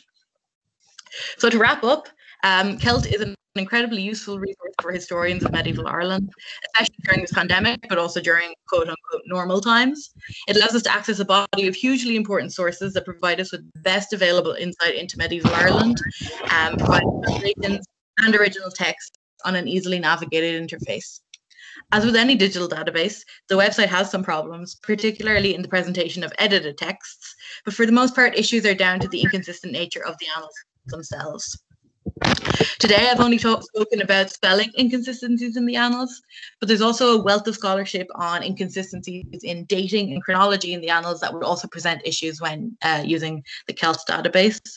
And I suppose what it really comes down to is how well equipped the users of Celt are to tackle the issues presented by the annals, both online and in print. Those unfamiliar with the sources will of course encounter problems, while those more experienced in the field might find less of an issue with the things I've been talking about today. If you have any questions, I'll be very happy to answer them at the end, but that's all I have. Thank you. Thank you so much, Hannah, for such a wide-ranging and comprehensive presentation on Celt, a subject or a tool I'm sure we're all very familiar, but it was fascinating to get those insights into the uses of Celt, how to optimize our use of that tool. So we're going to come to the Q&A momentarily. Whoever Lucy had asked the panel chairs to give a brief overview in a matter of 10 minutes of our particular experiences and or expertise in working with digital history while you put questions for the speakers. So in about 60 seconds, I'm just going to give you an insight into one of the projects which I've been working on, which deals with digital history in a different way, perhaps, to some of our speakers this afternoon. And that relates to the Global Irish Revolution project, which I've been working on at Queen's University Belfast with Fergal McGarry, which is also tied to the University of Edinburgh and Professor Enda Delaney. And that was a 3-year project which sought to explore the impact and influence of the Irish Revolution around the world, but also the impact of the Irish diaspora on the events in Ireland itself. One of the partners which we worked with was Century Ireland, and I've posted a link in the chat here to a website which we developed with our partners, Century Ireland, which is basically a Boston College Ireland platform. And we developed this website which showcases the latest research which we are conducting in the Global Irish Revolution, and also allowed us to bring other collaborators to the table in terms of publishing new essays, audio-visual features, and so on. So as editor of the Global Irish Revolution page of Century Ireland, which I should add is posted on the RTE website, I've developed a new series called Global Archives, which Lucy mentioned in her introduction. And this will begin from this summer of 2021, essentially. And the idea is to showcase the archival materials that relate to the Irish Revolution primarily, but perhaps going forward, they may have a broader remit to showcase and thereafter digitize collections around the world pertaining to modern Irish history. At the moment, we're focusing on the Irish Revolution, and it's based on the relationships which I've developed with archives around the world, having had the opportunity to explore archival materials from the United States to Japan.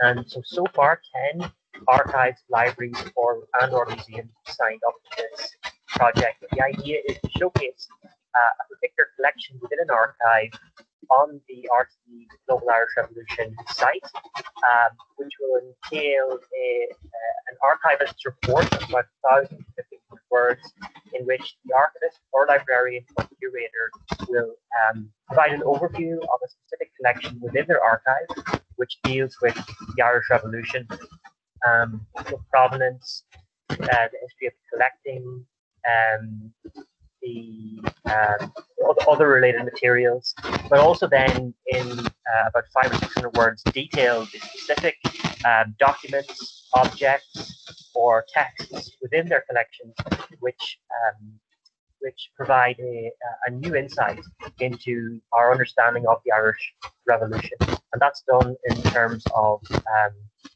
a specific case study within the overall report, but also digitization of a select group of materials, which will be published on the RTE website. Most of those documents which we'll be publishing will have already been published on the archives website, for example, and we'll just be showcasing that to a broader audience, a more diverse audience, and a transnational audience. And also contact details of the archivist or library or museum in question will be provided. And the idea, again, is to highlight archives which are outside of Ireland, which Irish researchers, but also the Irish public more generally, would not necessarily be aware of. And then going forward, the daily scope for digitization, potentially in collaboration with the Digital Repository Ireland, going forward, is yet to be discussed. But this is a major centenary project which will hopefully give Irish researchers based in Ireland, especially in COVID times, the opportunity to travel the world of archives internationally from their homes and make it accessible and usable to people all over the world. So with that said, we'd like to open the panel with 5-10 minutes max questions for our speakers. If you have a question, please raise your hand. For our 4 panel speakers this afternoon, who again spoke so expertly and so eloquently on a range of different projects, which are again dealing with very current commemorative issues, notwithstanding their historical importance. So, are there any questions or comments from the group?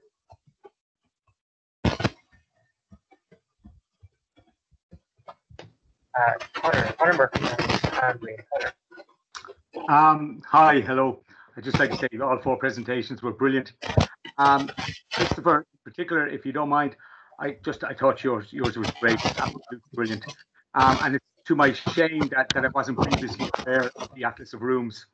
And I really look at it and it's superb. As you were talking about your project, I'm reminded of Laura McAtackney's work on archaeology and heritage as tools of transitional justice in the Magdalen Laundry. And she described her experience of visiting the derelict Donnybrook Laundry with some survivors. And one of the survivors said that she got although the building was empty, of course, she got the feeling that the nuns were just behind her, that they were actually watching her. And my question is, have you received any feedback from survivors on the Atlas of Rooms? And if so, does the digitized model evoke the somewhat eerie feeling that the actual building does? That's a really good question, and I think, Connor, you've thank you very much for the question and the kind words. You've kind of, in a way that I'm really envious of, actually, you've basically summed up what I'm planning to do for the rest of my PhD. So thank you for that. I hopefully that got on the recording, because I'm gonna have to write that down.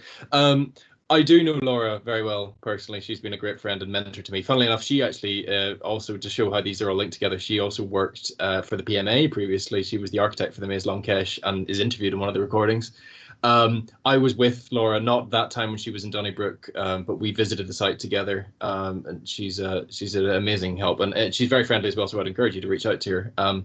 She's always very willing to help these things, although she's very busy. As to the interviewing survivors, the short answer is no, we haven't, that we intend to, and not just this site. This was the reason ultimately why we publicized this, and it became more of a public engagement tool, because it was a thing that we could show people. The the methodology of reconstructing the sites is part of my PhD research. That's why it's the pilot study. The intention is to conduct interviews, hopefully with survivors and migrant women in the presence of these digital models, to see if that can recall, as Laura did when she took them to the site at Donnybrook. They recalled more in the presence of the memory, the site where the memory was first encoded. That's again very relevant to what the PMA does. The problem with the Magdalen sites is that they've either been completely demolished, they're derelict and therefore unsafe, or they've been aggressively redeveloped and not much is left. And also the women often, as you rightly identified, have left and fled internationally, and flying them back, the Donnybrook women were flown back by the property developer who's taking on the site, and they paid all the considerable expenses of bringing people back, and it was still unable to get to women. So the digital model offers, hopefully, the hypothesis that we're wanting to test is, can we make something portable that we can bring to them, but also a way of recreating sites that no longer exist in the physical reference? Can we do something of that memory evocation or digital prompting with a 3D reconstruction? It's an open question. The signs are positive, but I think you touched it there as well. It probably will never be as good as bringing the site, because you don't have that tactility, you don't have the sounds or the smells. But we're hoping it'll do something. And even if it doesn't, if it's a null result, that's of course interesting in and of itself.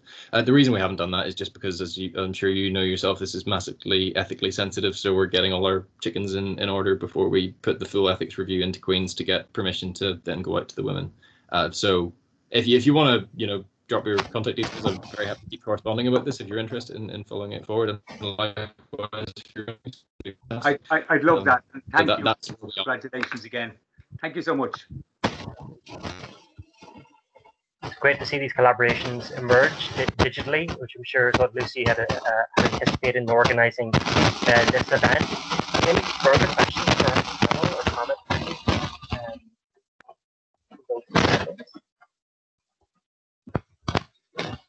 So one of the things that came to mind, and maybe we addressed after the keynote, for example, is the issue of usership. I think a number of you referred to feedback from users, participants, stakeholders, and so on. And given that digitization and the use of digital technology are changing so rapidly, I guess one of the questions I had, again, maybe something that you might be able to address at the end of today's session in the roundtable, in respect of each of your participants today, is how you communicate the expectations of your project to stakeholders, and I'm thinking as well of generational differences, potentially in terms of older people who are not necessarily as much at ease perhaps with digital technology. So how do you communicate expectations? What do they anticipate the uses are, the availability of their oral archives with the written testimonies and so on. And again, perhaps we can circle back to that in the broader roundtable discussion at the end. I know we're tight on time, so I think we'll just bring this panel to conclusion for the moment, and I'm sure there are questions for our panelists we can come back to at the end of the keynote.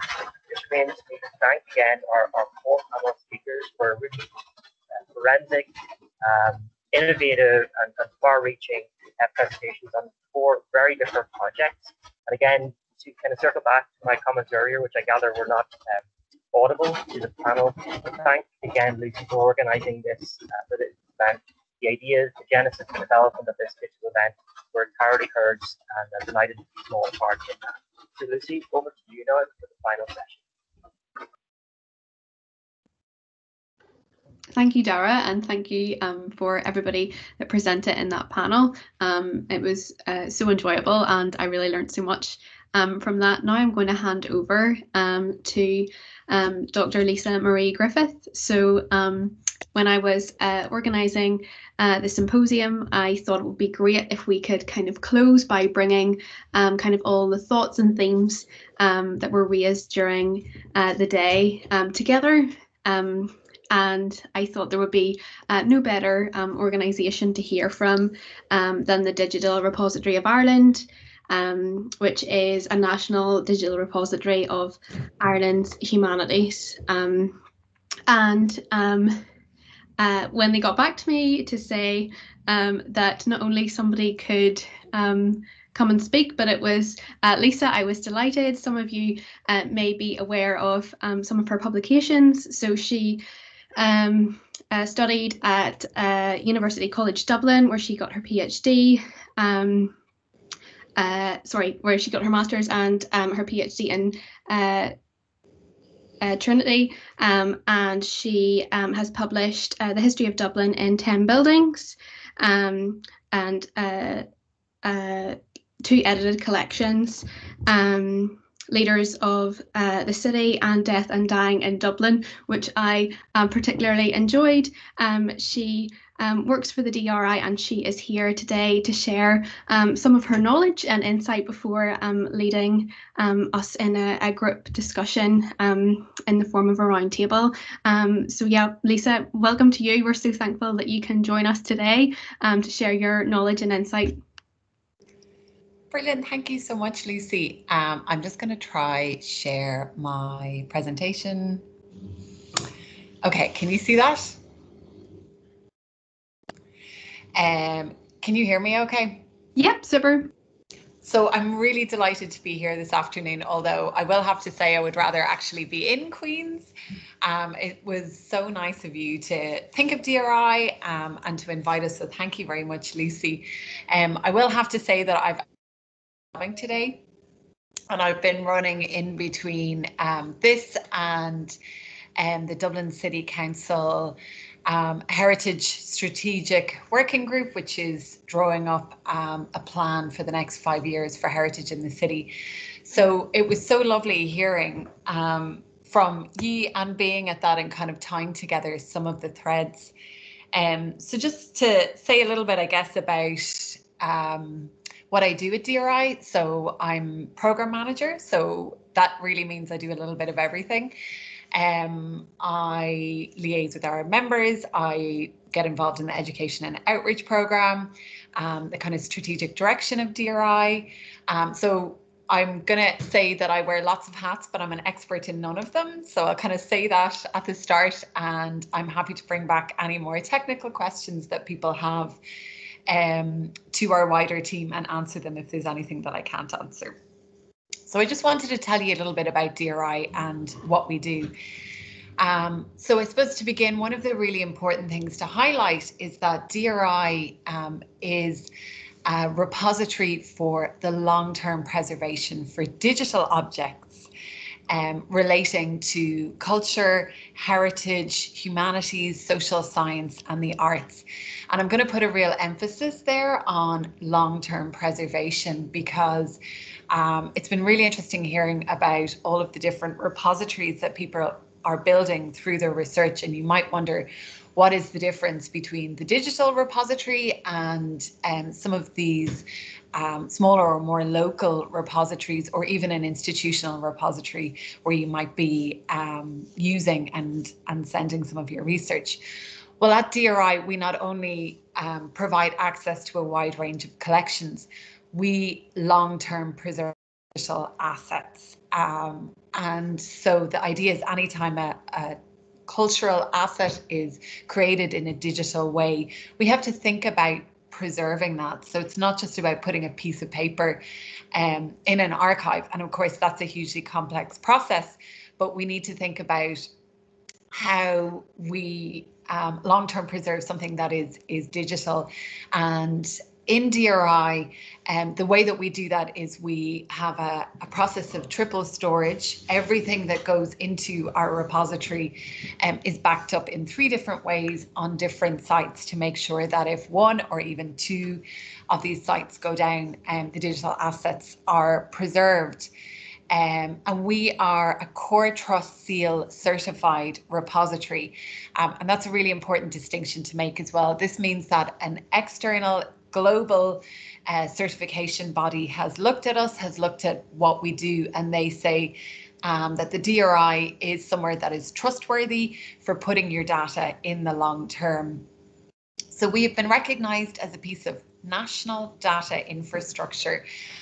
So I guess that recognition really is saying that we are as important as some of the bricks and mortar archives that are out there. So we are part of the national landscape of archives. And we are funded by the Higher Education Authorities and the Irish Research Council. So we're also a cross-campus or a cross-institutional organisation. So we're headquartered at the Royal Irish Academy, which is where I usually work. But we also have our technical team is at Trinity College Dublin, and we have staff at Maynooth University as well. And I think this is something that we really draw a lot of our strength from, the fact that we are based at 3 different institutions, and that we draw expertise from all 3 institutions. So I mentioned that we preserve Ireland's social and cultural data through digital collections, but we also preserve humanities, social science and arts data or research data in the repository. And it's important to say we don't just take data in, we of course share that data through the repository portal, and we make those collections open and accessible. And another important thing to mention is that we are a national aggregator for Europeana. So I'm not sure how many of you know of Europeana. I'm sure lots of you have come across Europeana, but it is a portal that brings together metadata and resources from all over Europe based on particular themes. And Europeana is very important because it allows us a kind of broader European look at, I suppose it facilitates researchers to have a broader European look from both a historical and cultural perspective. So what a national aggregator does is, if you put your collections in DRI, you have the option of also sending them out to the Europeana portal. And that means that anybody who's searching through Europeana could also come across you. So we have curated collections and cross-searchable metadata. And a really important part of what we do is that we provide open access, and we're strong believers in open research. We're also a research centre for best practices. We share everything that we do around digital preservation. So any of the code that we write for the repository is shared openly. We share all of our archiving and metadata standards. In fact, we worked very collaboratively when DRI was founded to come up with kind of widespread metadata standards to try and make it easier for people to ingest their collections into DRI. We also, once the collections are in DRI, the collections, I suppose, are exhibited through the repository. We're very active in education training and outreach.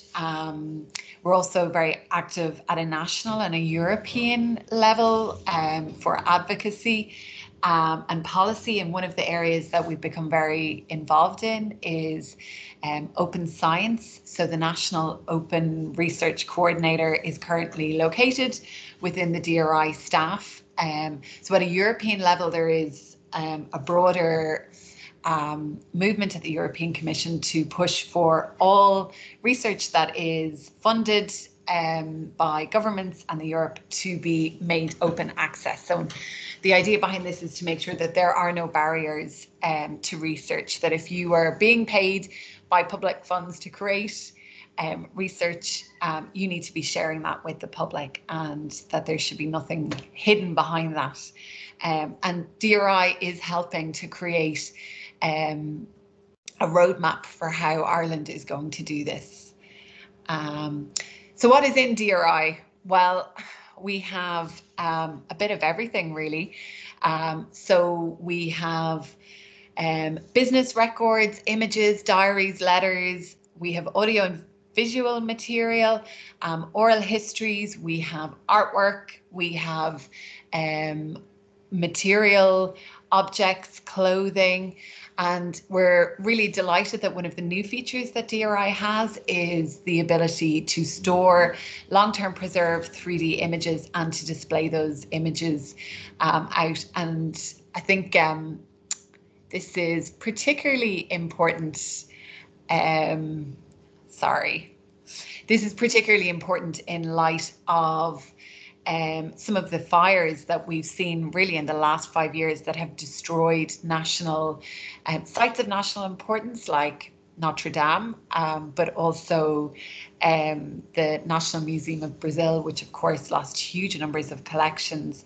So our ability to actually store 3D objects means that we're moving towards building collections and preserving a lot more 3D content. And we have a huge amount of 3D content around the island. So it's a matter of trying to collect that and get a bit more of it going. So that could be 3D content from national monuments, or clothing, or material objects themselves.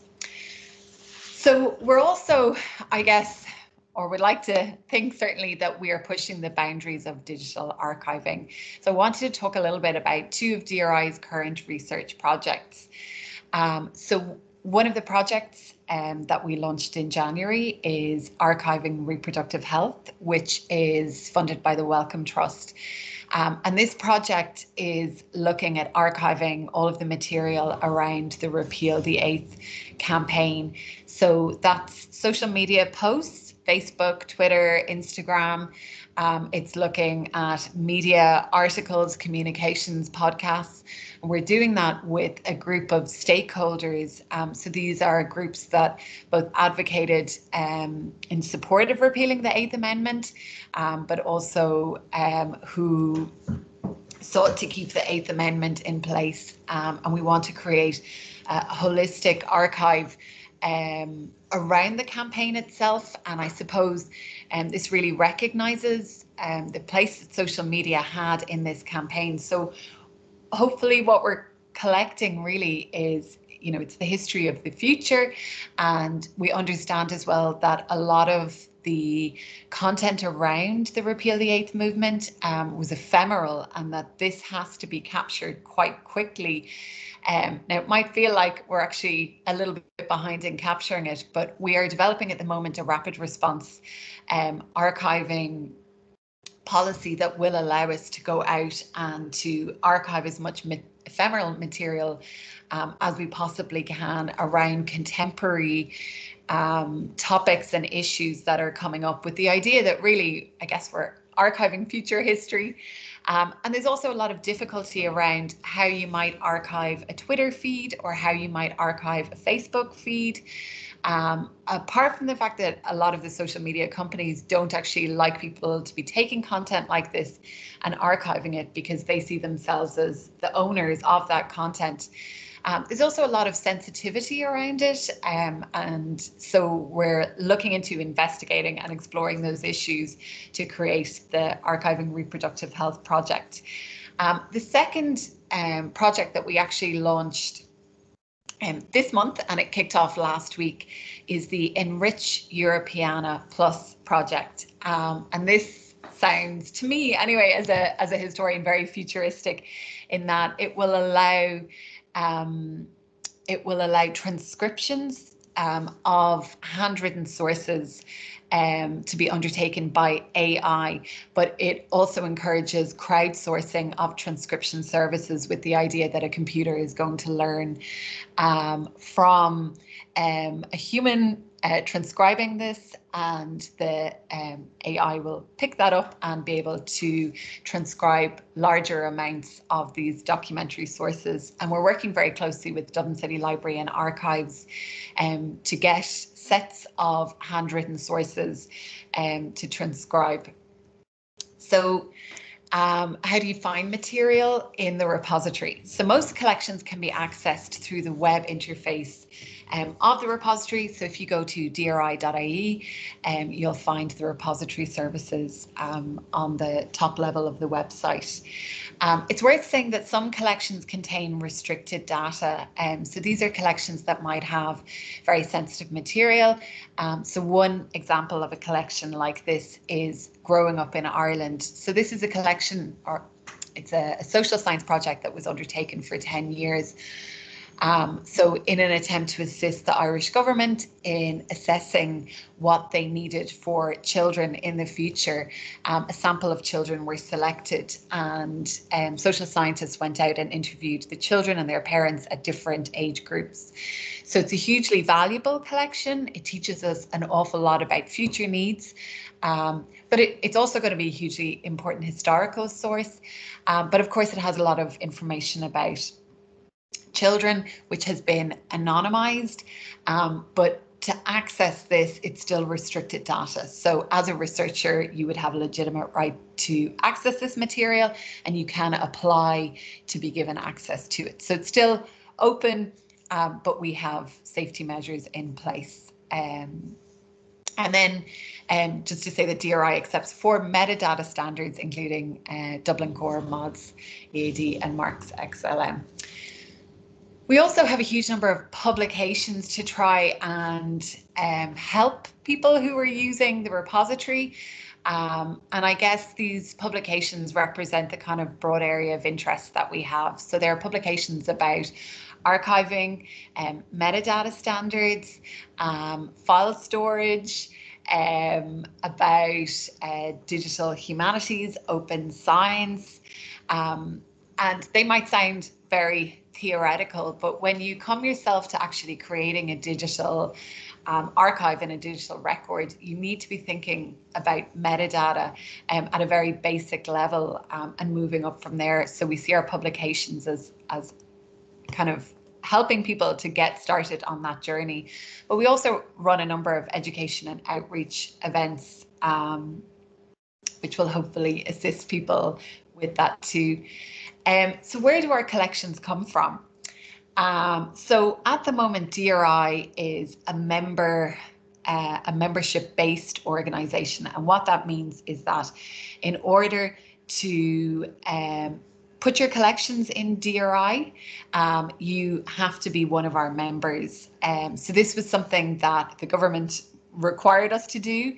At the moment, the kind of long-term storage of digital items is a bit of an unknown. So we have a membership scheme where people pay in to become a member, and then we long-term preserve these items, and we also make them openly accessible. And I guess the important thing to say about that as well is that DRI stewards data.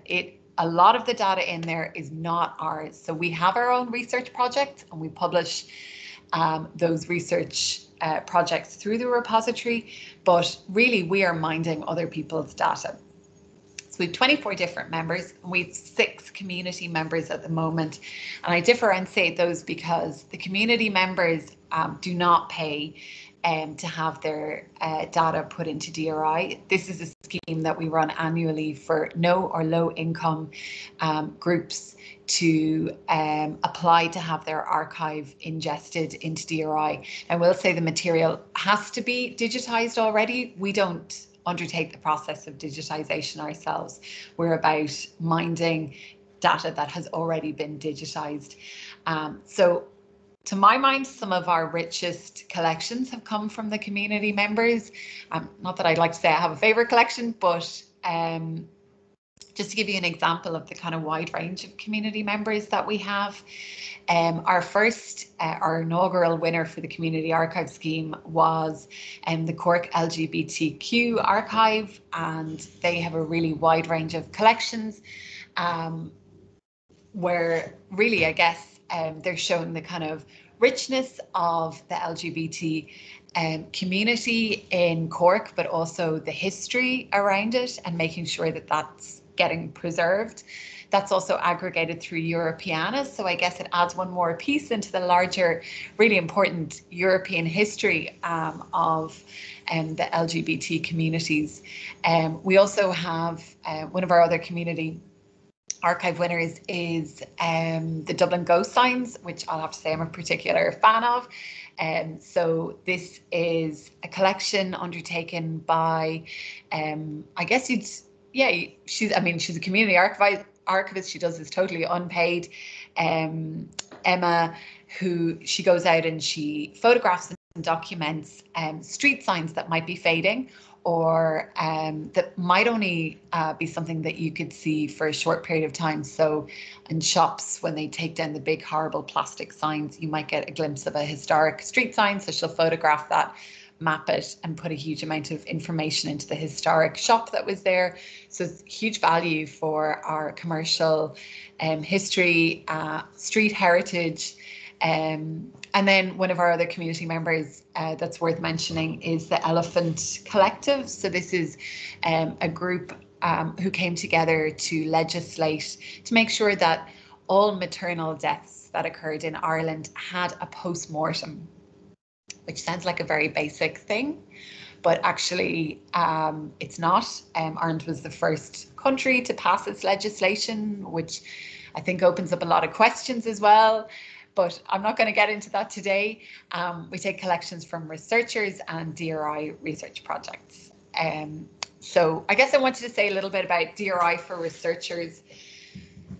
So we can provide a solution for organisations and researchers to meet their funder requirements for national funding streams or European. And what I mean there is it's becoming more and more common that when you apply for research funding, they ask you how you're going to preserve this, and they mean beyond a website. So it's not just about putting something up, hosting it for 3 years, what happens after the life of a project. And DRI helps researchers to fulfill their remit of needing to long-term digitally preserve this. And through our relationship with the Irish Research Council and the HEA, we're always advocating for better ways to, I suppose, support researchers and to make sure that they have the funds to access long-term preservation. We also have a full set of research data management resources on our website that talk about and look at the kind of long-term management of the data that you're creating. And any research collections that are put into DRI are fair. So that means bindable, they're accessible, interoperable, and reusable data, which is very important. So there's just a collection of different things there that people can use as a researcher. So data management plans. I also wanted to mention DRI and early career researchers, which I think is probably more important for you guys as postgrads. So to my mind, the most important group of researchers that we need to be working with are early career researchers, and to try and build from the base up a community of people who are thinking about long-term digital preservation. So we have an early career research award, which is worth €500 and opens this year on the 31st of July and closes on the 30th of September. So I would say, please, if you are using DRI for any of your work, or you're thinking of using DRI for any of your work, have a look at this. So what the award aims to do is, if you're using any of our collections, we ask you to come and tell us about it, how you've used them, and how you've used it in an original way. It's a way of us promoting how people are using the repository. This year, with archives and libraries shut, one of the things that we have done is put together a webinar series called Using Digital Archives for Academic Research. Now, this is a 3-part webinar series where we asked our members to talk about their collections that are in the repository, with the idea, I guess, of trying to spark people into finding a research project and maybe thinking about how they can use digital archives more for research.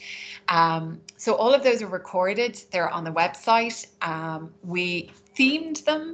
I wasn't particularly fond of these themes, I'll have to say, because to my mind, all 3 of them were relevant to people working in the area of HSS.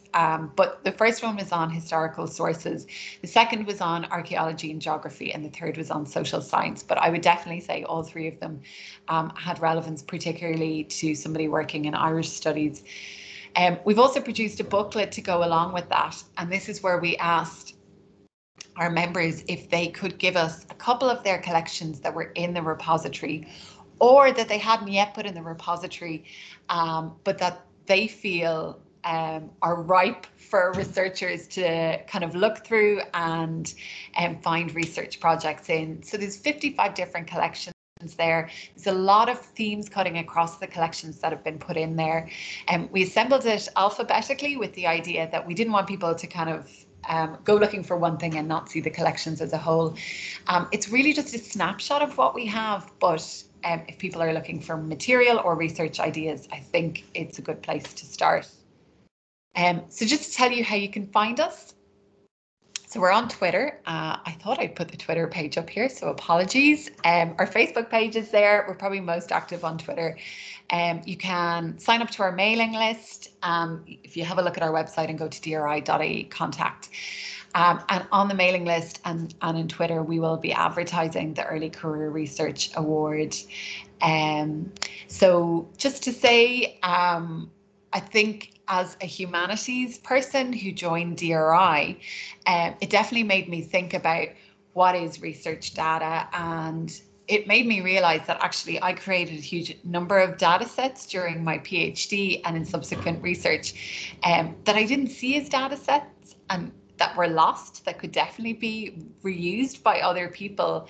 And we want to make sure that that's not happening, and that as much of our research is shared and open and out there. So Lucy sent me on a set of questions that people had sent in advance, and I'm happy to just open those up and maybe answer them. Is that the best way to go, Lucy? Yeah, that's super. Thank you. Yeah. So the first question that got sent in advance are, what are some of the challenges of creating access to digital archives? I don't want to be lazy and say funding, but I guess, you know, so the challenges of creating access to digital archives, well, you know, sometimes it's been that people don't really think about us, or they think that we might not have that much content. And so in one way for us, with COVID and lockdown, people have actually began to think about us more. Now, that's not to say I think digital archives should be used in isolation. I definitely don't, but it's definitely made people think about us. But we also need to be thinking about access in a broader term, and we're always kind of keen to hear feedback from people about our interface and just generally how you would use us. And one of the pieces of feedback that we have heard quite a bit is that DRI actually has a very academic interface, and that people find it quite difficult to use. So with that in mind, we've created a user group to try and get feedback more formally about how people use the repository and what difficulties and stumbling blocks that they may have in doing that. But we're also trying to open our website and the repository up to be more user friendly, I guess, across yeah, just the public and anyone else who might use it. Sorry, so one of the other questions, can more be done to improve accessibility of these archives, particularly for people with disabilities, those with low literacy, or even those whose first language isn't English? Yes, absolutely. If we're going to talk about making things digital and putting them online, we shouldn't be saying that the benefits of digitisation is just that I'm in Australia and I can see something in Ireland. It has to go beyond that, and we have to be able to put up more software, more tools in place that allow people with visual impairment or hearing difficulties to be able to access these, making sure that our websites are readable, but also transcriptions, for instance, will allow a lot more accessibility for people. And transcriptions are definitely something that we're trying to build upon. And on our work plan for 2021, we are looking at our equality, diversity and inclusion plan. And a big part of that is looking at how we can make the repository more open to people who may have difficulties in accessing material like this.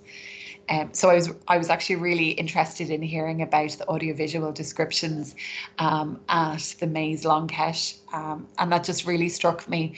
I think Hannah was the speaker. Apologies if I got that wrong, but she spoke about how people who did not have these difficulties actually found the audiovisual descriptions to be really helpful, and I can see that as well. So I guess it's not to say that we would be doing it for that, but you know, the importance and how it can actually help and provide access or improve access to everyone. So one of the other questions I have here is, would archive centres and libraries in the future become obsolete once all resources from books, newspapers to ancient documents have been scanned and made available online? No, I don't think so. I'll have to say, when I joined DRI first, we have a conference series that we run every 2 years. We actually ran it 2 years ago in Queen's through the library. It's the Digital Preservation of Art, Social Science and Humanities. We call it DPAT. And I attended my first DPAT conference in Brighton, actually, which was amazing to go to. But one of the speakers, the keynote speakers, said the future is hybrid. And this has really kind of struck me and stayed with me the whole way through. Digital is important because it will provide greater access, and it will preserve things in, you know, the awful example of a museum being burnt down or an archive being burnt down. But really the future is hybrid. We will be using a mix of resources, and I can't see there being a situation in the future where everything is digitized. But it's also important for future archives. So I know that PRONI and the National Archives are now in a position where they're taking in state records, and what they're taking in is email. And so we need to think about our future needs. So they need a place not just to display all of these future records, but to long-term preserve them. So that's not about buying a new warehouse for PRONI. It's about buying a whole suite of servers and making sure that long-term preservation works. And I'll have to say DRI actually worked with the National Archives on producing a report for how they could preserve their digital records in the future. So that's something that I think is important for thinking about how future archives might look.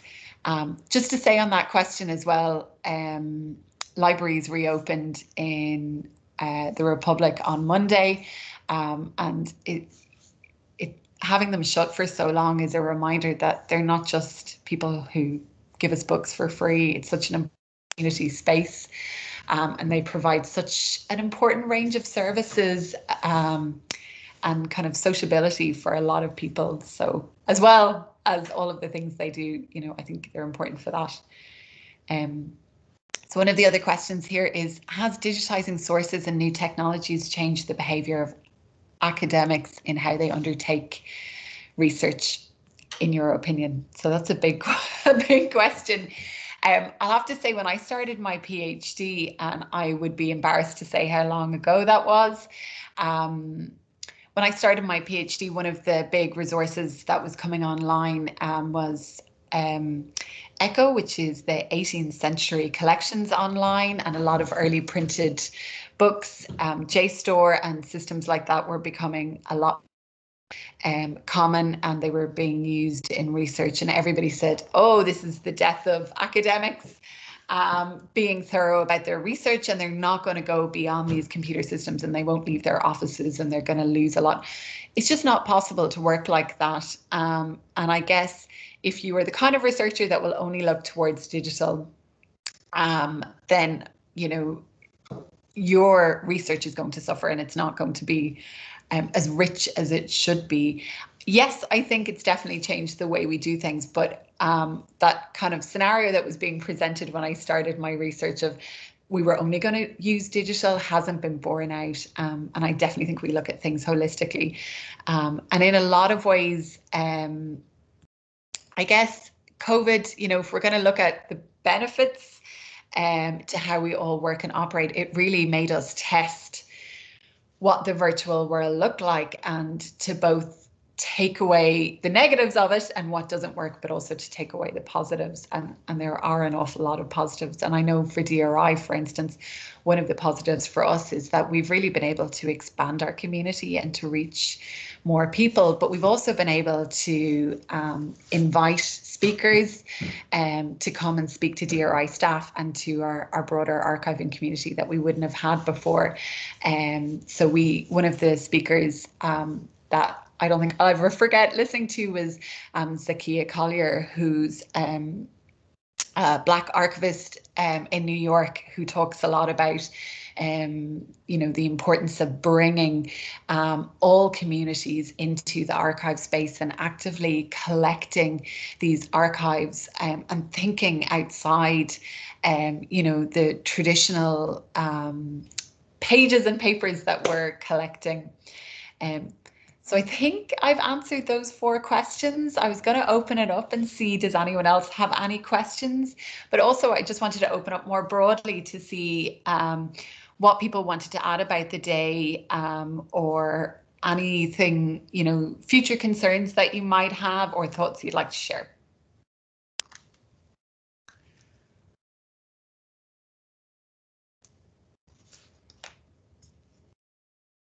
You might not have some, or you might want to pop it in the comment box. That's okay too. Thank you so much, Lisa. Can I ask maybe a pretty basic question?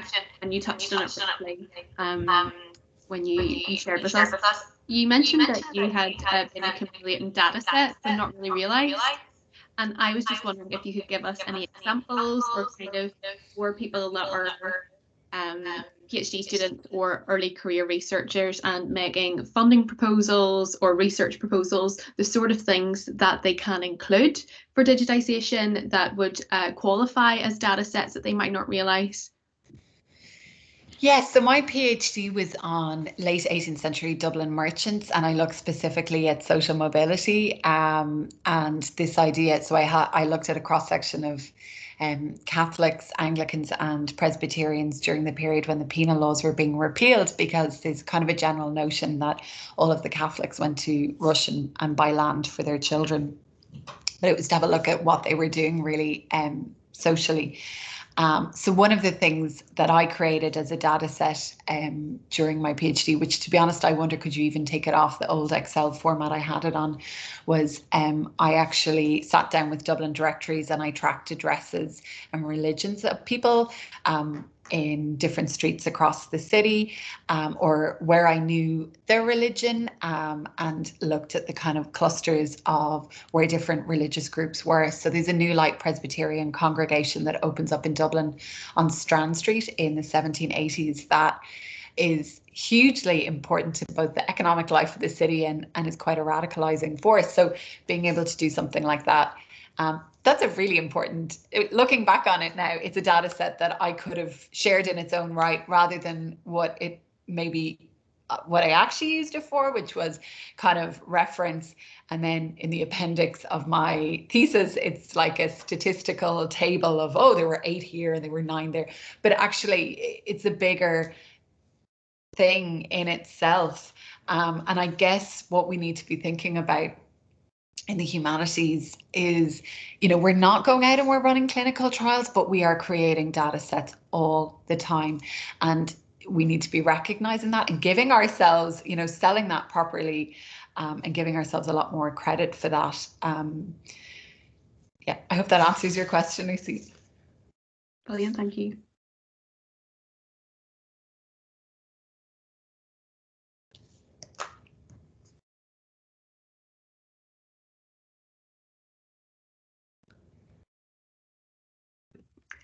Everybody feel free to, as Lisa said, jump in if you have any questions to her specifically, or kind of any thoughts on themes that we've picked up in the symposium as a whole. I just want to ask Lisa, and anybody else, feel free to jump in. But just from your own experience in seeing these digital archives that are deposited or donated, who or what do you think is kind of missing at the minute? Is there a gap in who or what is represented, or even certain materials or sources? And that question is kind of open to anybody else as well, if they have any thoughts. Well, for us, you know, I know myself from working with members, the first stage that we would have is to go out and talk to a member about their collections. And there are some really exciting collections coming through. And one of our members who I'm looking forward to working with is Monaghan County Council, who are aiming to build quite a large collection and repository of physical and digital resources to do with the Troubles.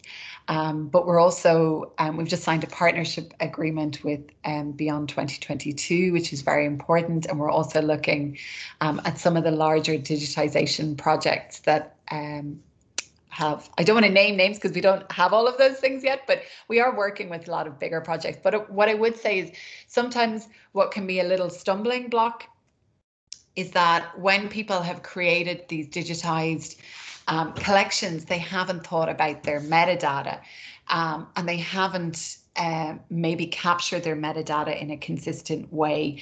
And that's really important. And when I started in DRI, again, with my historian hat on, I was like, they're all obsessed with metadata, but it is so crucial. So part of what we try and do at DRI is begin at the kind of building blocks, and your foundation is thinking about what metadata you want to capture and making sure that you do that in a consistent way before you begin to digitize.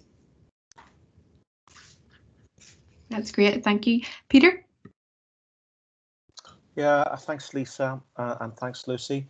We started the symposium this morning with a discussion of the problem of data sets and archives being behind paywalls, being created with business models involving private corporations, and the problems that this posed for researchers in terms of having to find subscriptions, etc.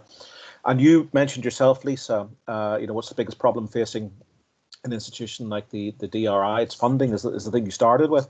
So can I ask a question about funding, and whether you think the prospects looking forward for funding being made, either more funding being made available for the creation of digital resources through the various funding bodies or through the states, or potentially technological changes making the process of digitization cheaper, whether either of these things are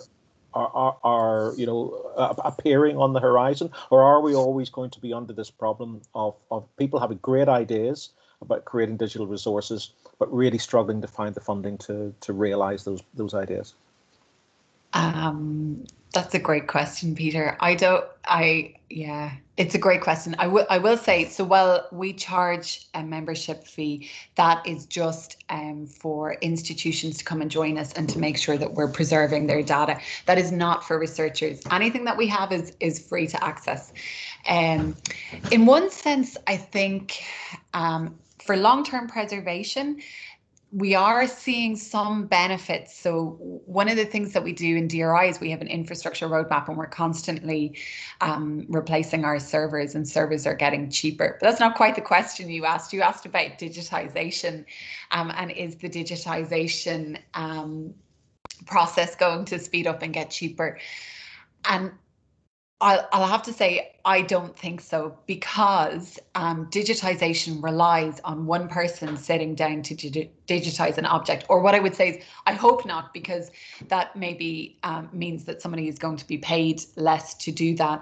But it also definitely depends on the complexity of the object. So at the moment, we're speaking to the Registry of Deeds in Dublin about a digitization project that they're hoping to undertake. And it's a hugely important source that is very inaccessible, and it's actually one that I used during my PhD. And they have these records, they're big volumes called tombstones, and they are literally the size and weight of a tombstone.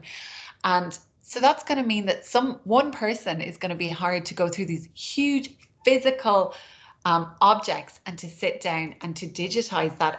And you know, it's a complex item to digitize. And I guess that the cost, a lot of the cost there is going to be with actually the person, and then the cost moves on to the storage itself.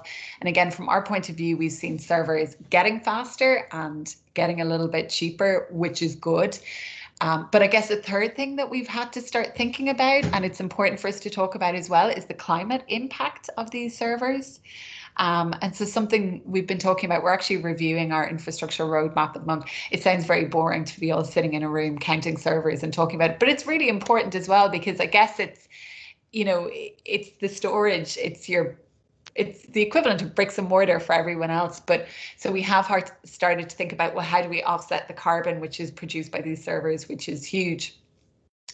I do think, though, like, to end on a slightly more optimistic note, I think governments are being more pragmatic about digitisation and digital preservation. And there was a really fantastic round of funding in, what month are we in? We're in May, that went round in February and March. It was a really interesting initiative where the IRC and the AHRC want to create all island research projects across the British Isles, and they've specifically stipulated the importance of digital preservation and digitisation. So they're beginning to build costs in for this. And it's not clear yet how that's going to look fully. And the European Commission has, you know, put out this mandate for us all to make sure that our research is open. And I think that's very important. You can put out an idea and how does it work on the ground? And what we're trying to do with the National Open Research Forum is figure out, well, how does this work? What are the implications? And I know, again, with my historian hat on, not my DRI hat, like, what is the impact of this going to be on academic publishers who have supported researchers for a long time to get their material out there? So there's lots of things to think about, but I am hopeful that they're moving in the right direction and they are actually thinking. They're going to put some money into it and they are thinking about it. I hope that answers your question. I think we have a question from Dara. Thanks, Lucy, and thanks so much, Lisa, for that really fascinating presentation on what the DRI is doing and where they're going in the future. And my question kind of builds on that, and actually some of your comments and to answer Peter's question kind of suggested my current one. I suppose in a way we're starting to think beyond COVID, dare I say those words, depending on which country you're in, and actually that speaks to kind of the international aspect that you addressed earlier, that the inequalities potentially in terms of access and visibility and so on. I'm just wondering, to what extent do you think COVID has changed the potential for digitization, the DRI and so on? You know, do you see, for example, among policymakers, stakeholders locally, nationally and internationally, a sustainable long-term conversation to be had regarding, let's say, hybridity and so on? Or given that, I suppose in the south, for example, we're probably looking at the end of the summer before things are opened up, you know, as they were to some extent, is there going to be a reversion to kind of traditional physical archiving in that regard, or do you see a paradigm shift that has emerged from COVID? Thanks. That's a really good question. Maybe I'm not sure any kind of coherent response has necessarily come out of government policies at the moment. Maybe that's me feeling a bit grim. You know, I haven't seen them articulate anything. But I guess I have a more positive response in a sense that with a lot of archives and museums being shut, they've definitely thought about access and about what they're doing with their staff, you know, at home, unable to access their workplace, and how exactly are they going to share what they're doing. And so that, I think, is really positive. And again, to go back to the first DPASH conference that I attended at the University of Sussex, They had a speaker that I think, I can't remember the museum she was from, but she was from a Dutch museum, and she actually talked about it was a Dutch art gallery, and she talked about how they digitized all their collection and they made it free and openly accessible. And they told people, you can use the items, you can make versions of the items, we're not putting copyright on it. And she actually talked about how it led to an increase in numbers through their doors. And so what we have seen is a lot of museums saying, okay, people can't access art collections, but we want them to see them. So they've come and they've joined us. And an example of that actually is the Unpost Museum has recently joined us, and they have the most fabulous collection of digitized stamps. Now, they're a really small group, but stamp collecting worldwide is so important, and so that's going to provide them with a big access. And I think that in particular, when it comes to galleries, libraries, and museums and the general glam sector, they are worried about copyright on their images, and this has made them shift their thinking a bit more. And they've definitely started thinking, maybe the government's not pushing it, but I definitely think that they are thinking about access and how do we do this, and heaven forbid if there was another lockdown, how do we ensure that actually we're still bringing our content. And I think that's really positive. And I also think they're going to see a lot of the benefits of it, because you can see something online, but you're going to want to go and visit it. So I hope that answers your question, Dara. Yes, thank you so much.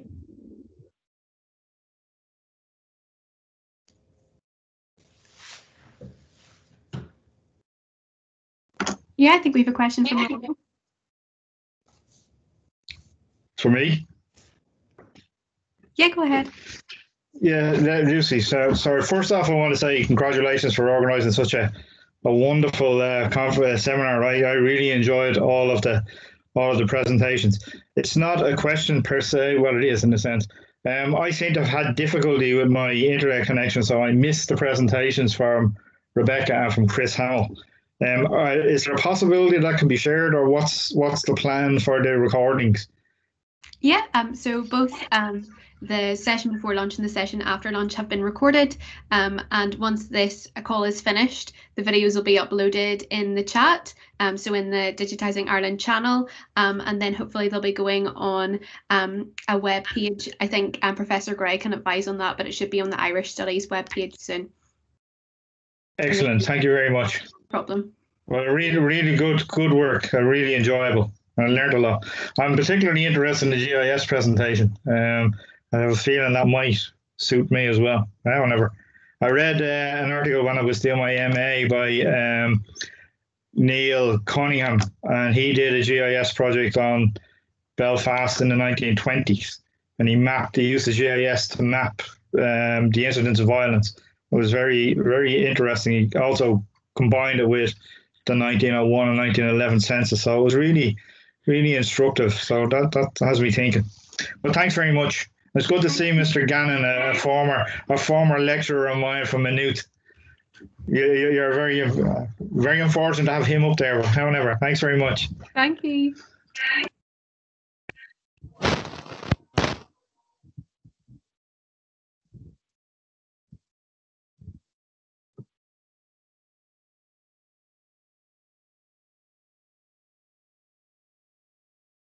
Yeah, Peter has just informed us that the recordings will be posted on the Irish Studies page when the session is finished. Thanks very much.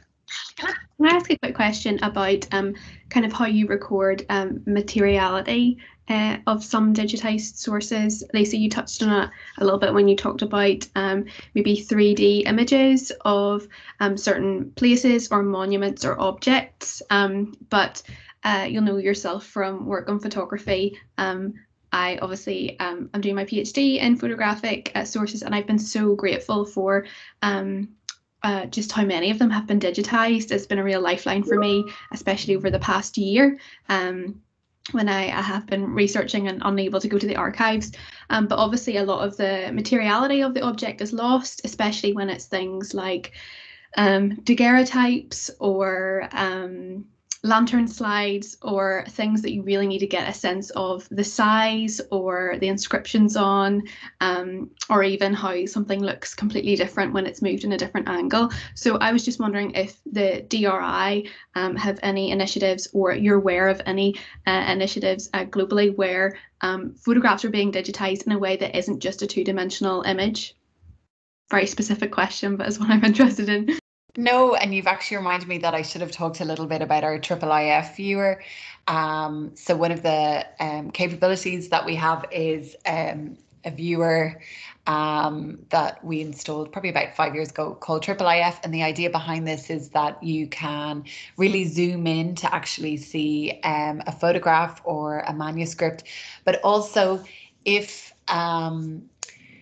you have an item on another repository that has IIIF that you would like to view side by side, you can actually pull that in. So UCD has a IIIF viewer, and they also have some collections that you could compare and contrast with ours. So it might be a map, or it might be 2 copies of the same book, but one maybe has notes in the margins. You can pull them in, you can put them side by side, zoom in and out, and it allows you to appreciate, I guess, sometimes items being the same but different for different reasons. But you can also look and compare streetscape and images, which I think is very important.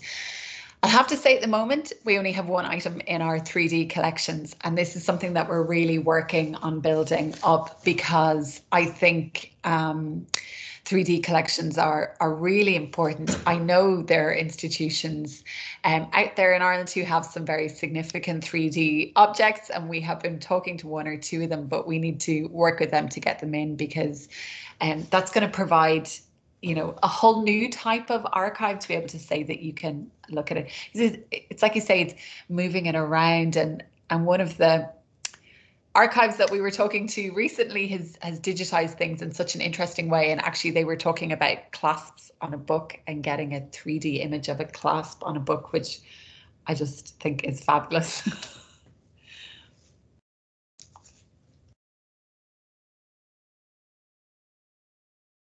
That's brilliant. Thank you so much. Sorry, my computer froze. I think we have a question from Christopher. Hi. For the really interesting chat, and thank you, Lucy, for organising today. It's been really, really enlightening and fascinating. I just that made me think of something kind of related to my own stuff, but I just wanted to follow up on the chat you were just having about 3D objects. Was the work I'm thinking particularly of the Beyond 2022 project, and then the recreation, the archive building as a way of navigating the source, so rather than having a search function and, you know, typing in, because you need to know, it's almost like it's known unknowns and all that sort of thing. You need to know what you're searching for in order to be able to find it. So I thought that was a really interesting approach to there. I don't know how prominent it's actually going to be in the final representation of it, whether it's actually going to be based on a web archive and that'll be a secondary part, or is there still the intention to go through the 3D model and access it as you would have done back before the fire in the original archive building? I hope that's making sense for anybody who isn't familiar with the project. But I was just wondering, is that not just digitizing objects to be stored within a digital archive, but actually reconsidering how sort of 3D digital can create new user interfaces for the actual accessing of the data? Is that something that you see much scope for, or do you see it more as a one-off flash in the pan for that particular instance with that particular project? Actually, I'll have to say, so the deputy director of Beyond 2022, who was at the event I was at earlier, is a good friend of mine, Kieran, and I sent him on your website because it's so fantastic, and there are a lot of crossovers in the methodology, and I was really interested in actually how you did that, and even just I loved that you pulled out that quote and you managed to find the little square window. Also, I went by that, I used to walk by that building all the time, so I really enjoyed your talk. Thank you. It's, you know, actually, and I've also been on a Beyond 2022 to try and make sure that at the least we're preserving that amazing 3D image. I think the idea that they have is that you can go in through the Treasury, but that you will also be able to use kind of a more search function. But I couldn't say that for sure, and they might contradict me in that.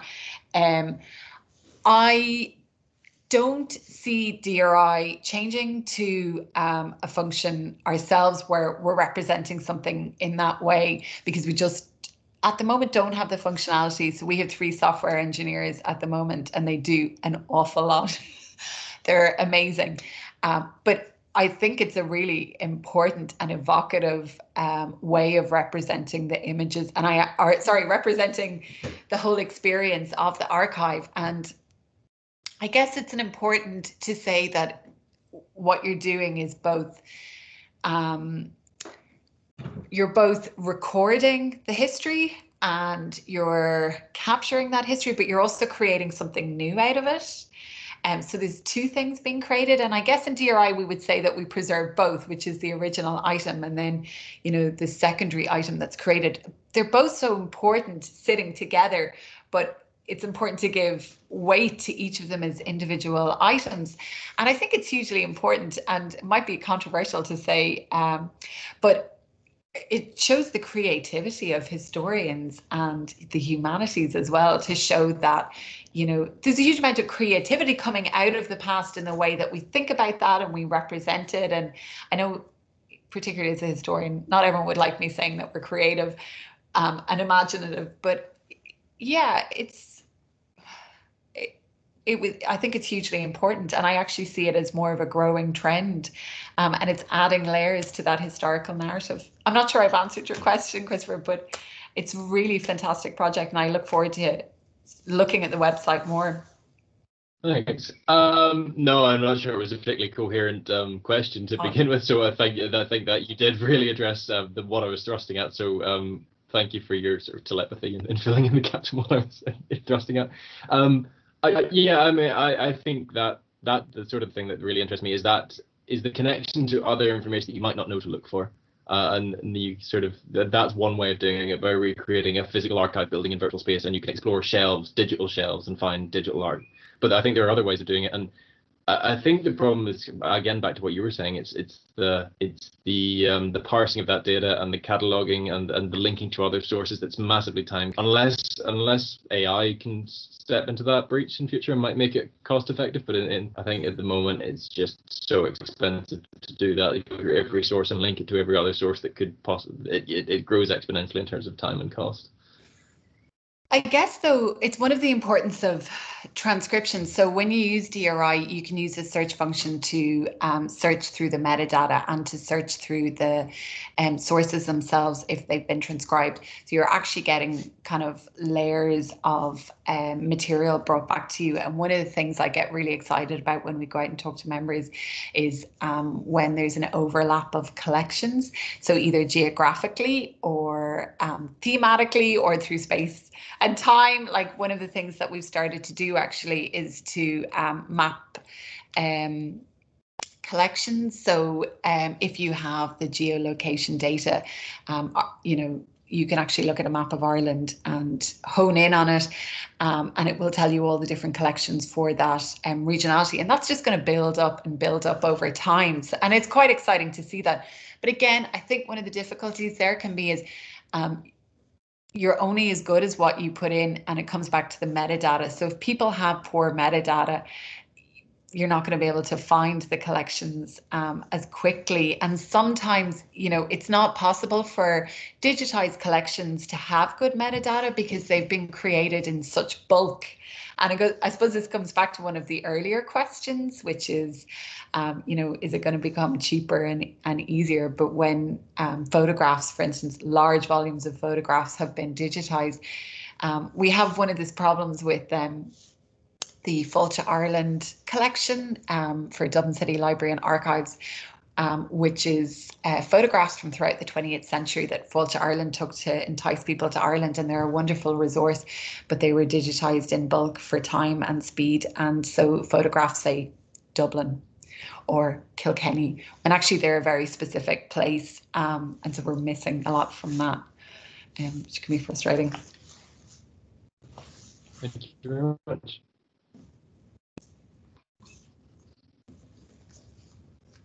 Thank you. If we have no more questions, before we close, I would just like to thank everybody who has taken part. Thank you to all the participants. Thank you to all of my panel chairs, Dara, Deirdre and Donal. Also, thank you to the Institute of Irish Studies for making this possible, for Peter, and also for Kathy, who has been just amazing at circulating all the information. And thank you to Lisa. I took a bit of a mind blank earlier on. Lisa had her undergrad and masters at UCD and her PhD at Trinity, and there has been lots of universities represented today. Obviously Queen's, we have Trinity and Ulster, and I know that there are people on the call from other institutions and universities, so I hope you find it really helpful. If you're like me and have an interest in old photographs or architecturally, it might be interesting as well. I forgot to mention that Lisa also has a book, Dublin Then and Now, which has some beautiful images of Dublin in the past and present. But yeah, I would just like to finish by giving Lisa, our chairs and our panelists a big round of virtual applause. Thank you so much for joining us. It's been a delight just to hear from all of you today, and thank you for your encouragement. And these will be recorded, they'll be put in the chat, and also they will be available on the website that is linked below. Thank you.